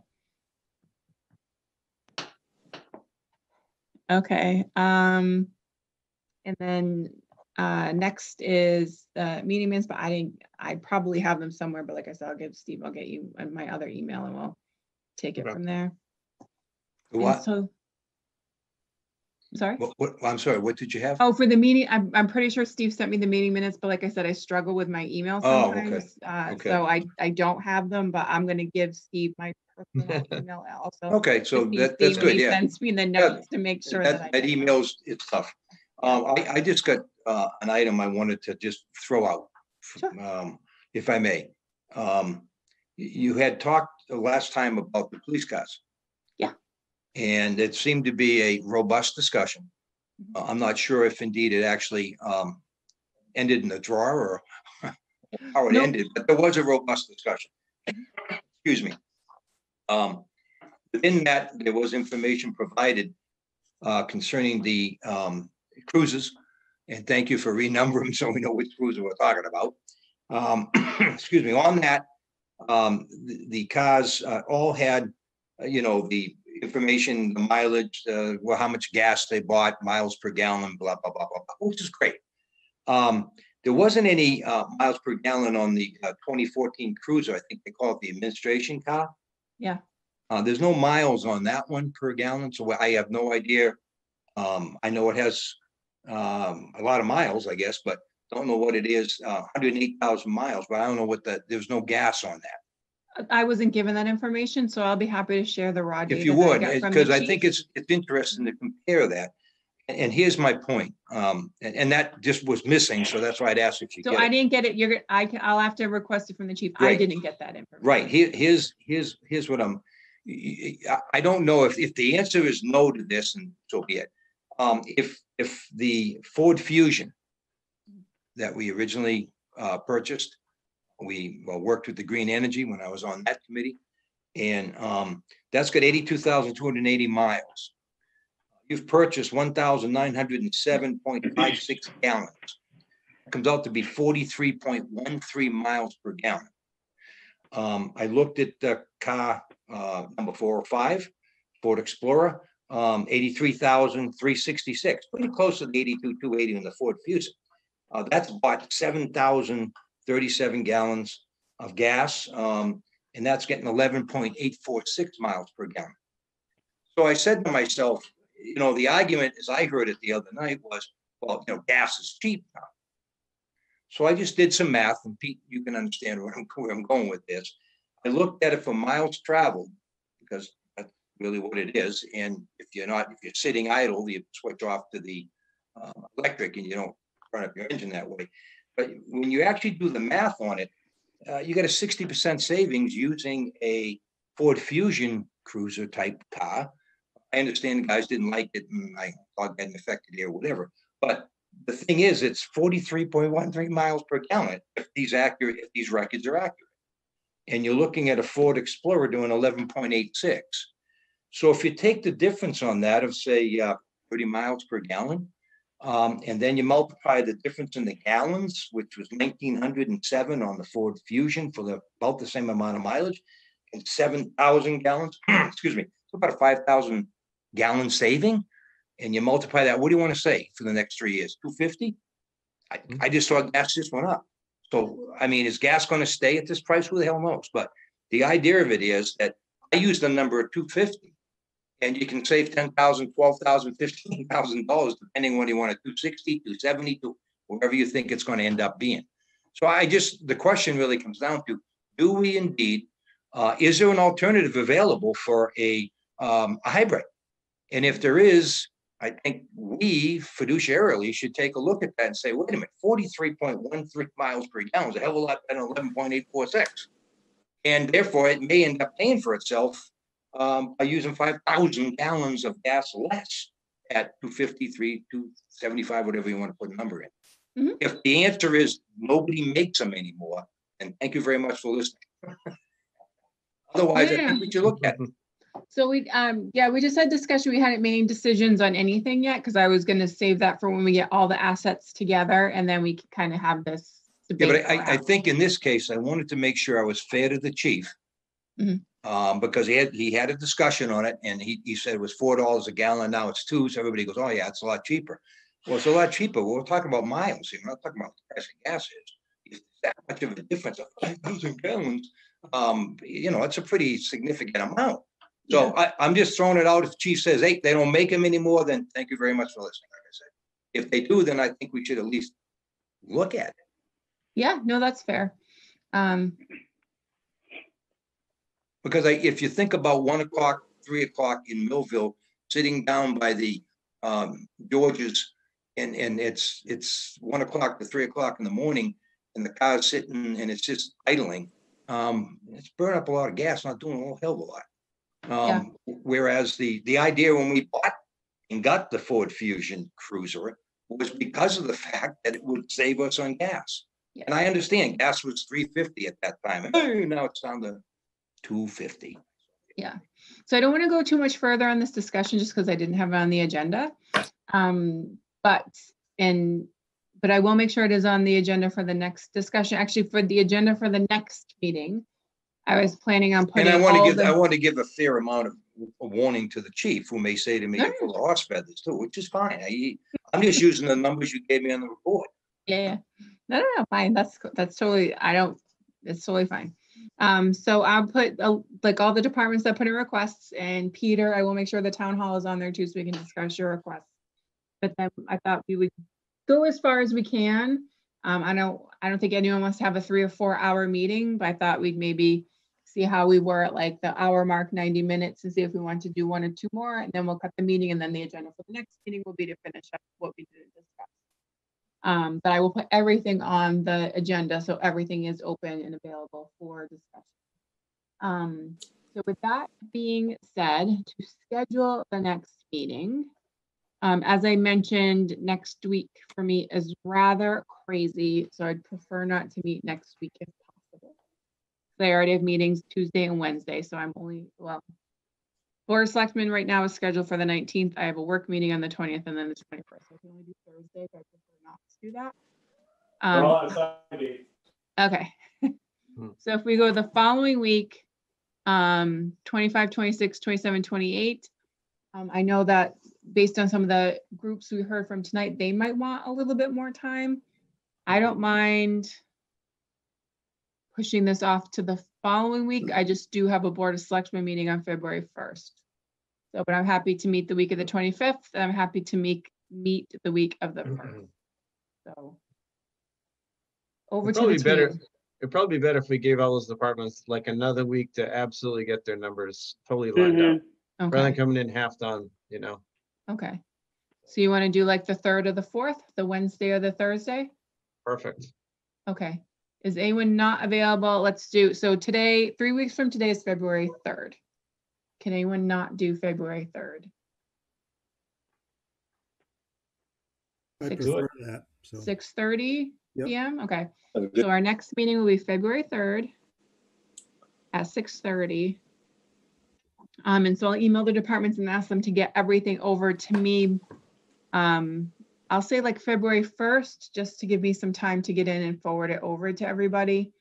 To make sure we all have time to kind of review and look at it and things like that. I was not planning on inviting any of the departments unless we thought there would be some discussion. And if we do invite them, then of course we have to make sure that those are the things that we cover. So again, I don't think anyone of us want to have a 4-hour meeting.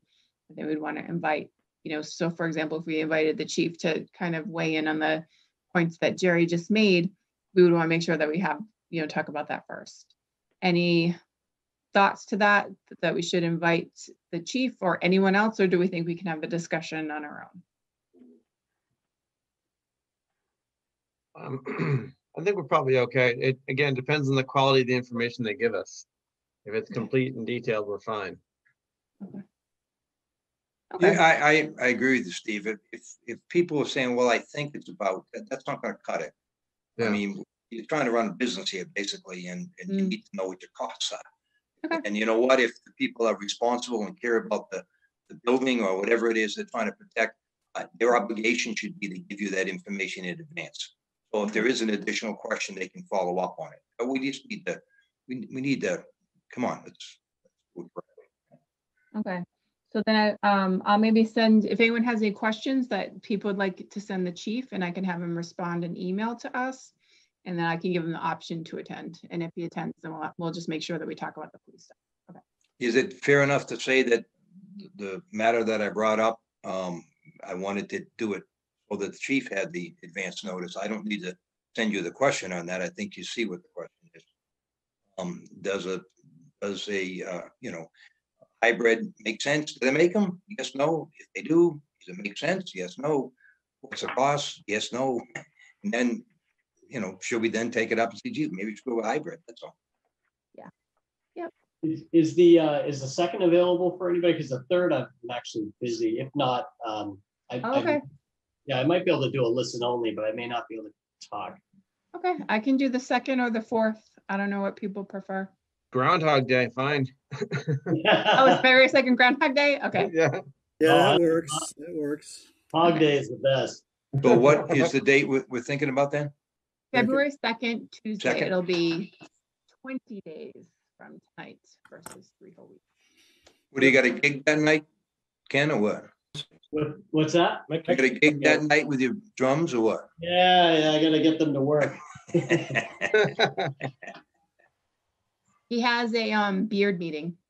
Yeah, I'm growing a nice. Sorry, I don't know if it's Yeah, I thought it might have been a Jeff's gonna go cigar, too, cigar so meeting. Jeff's but- not available, so yeah.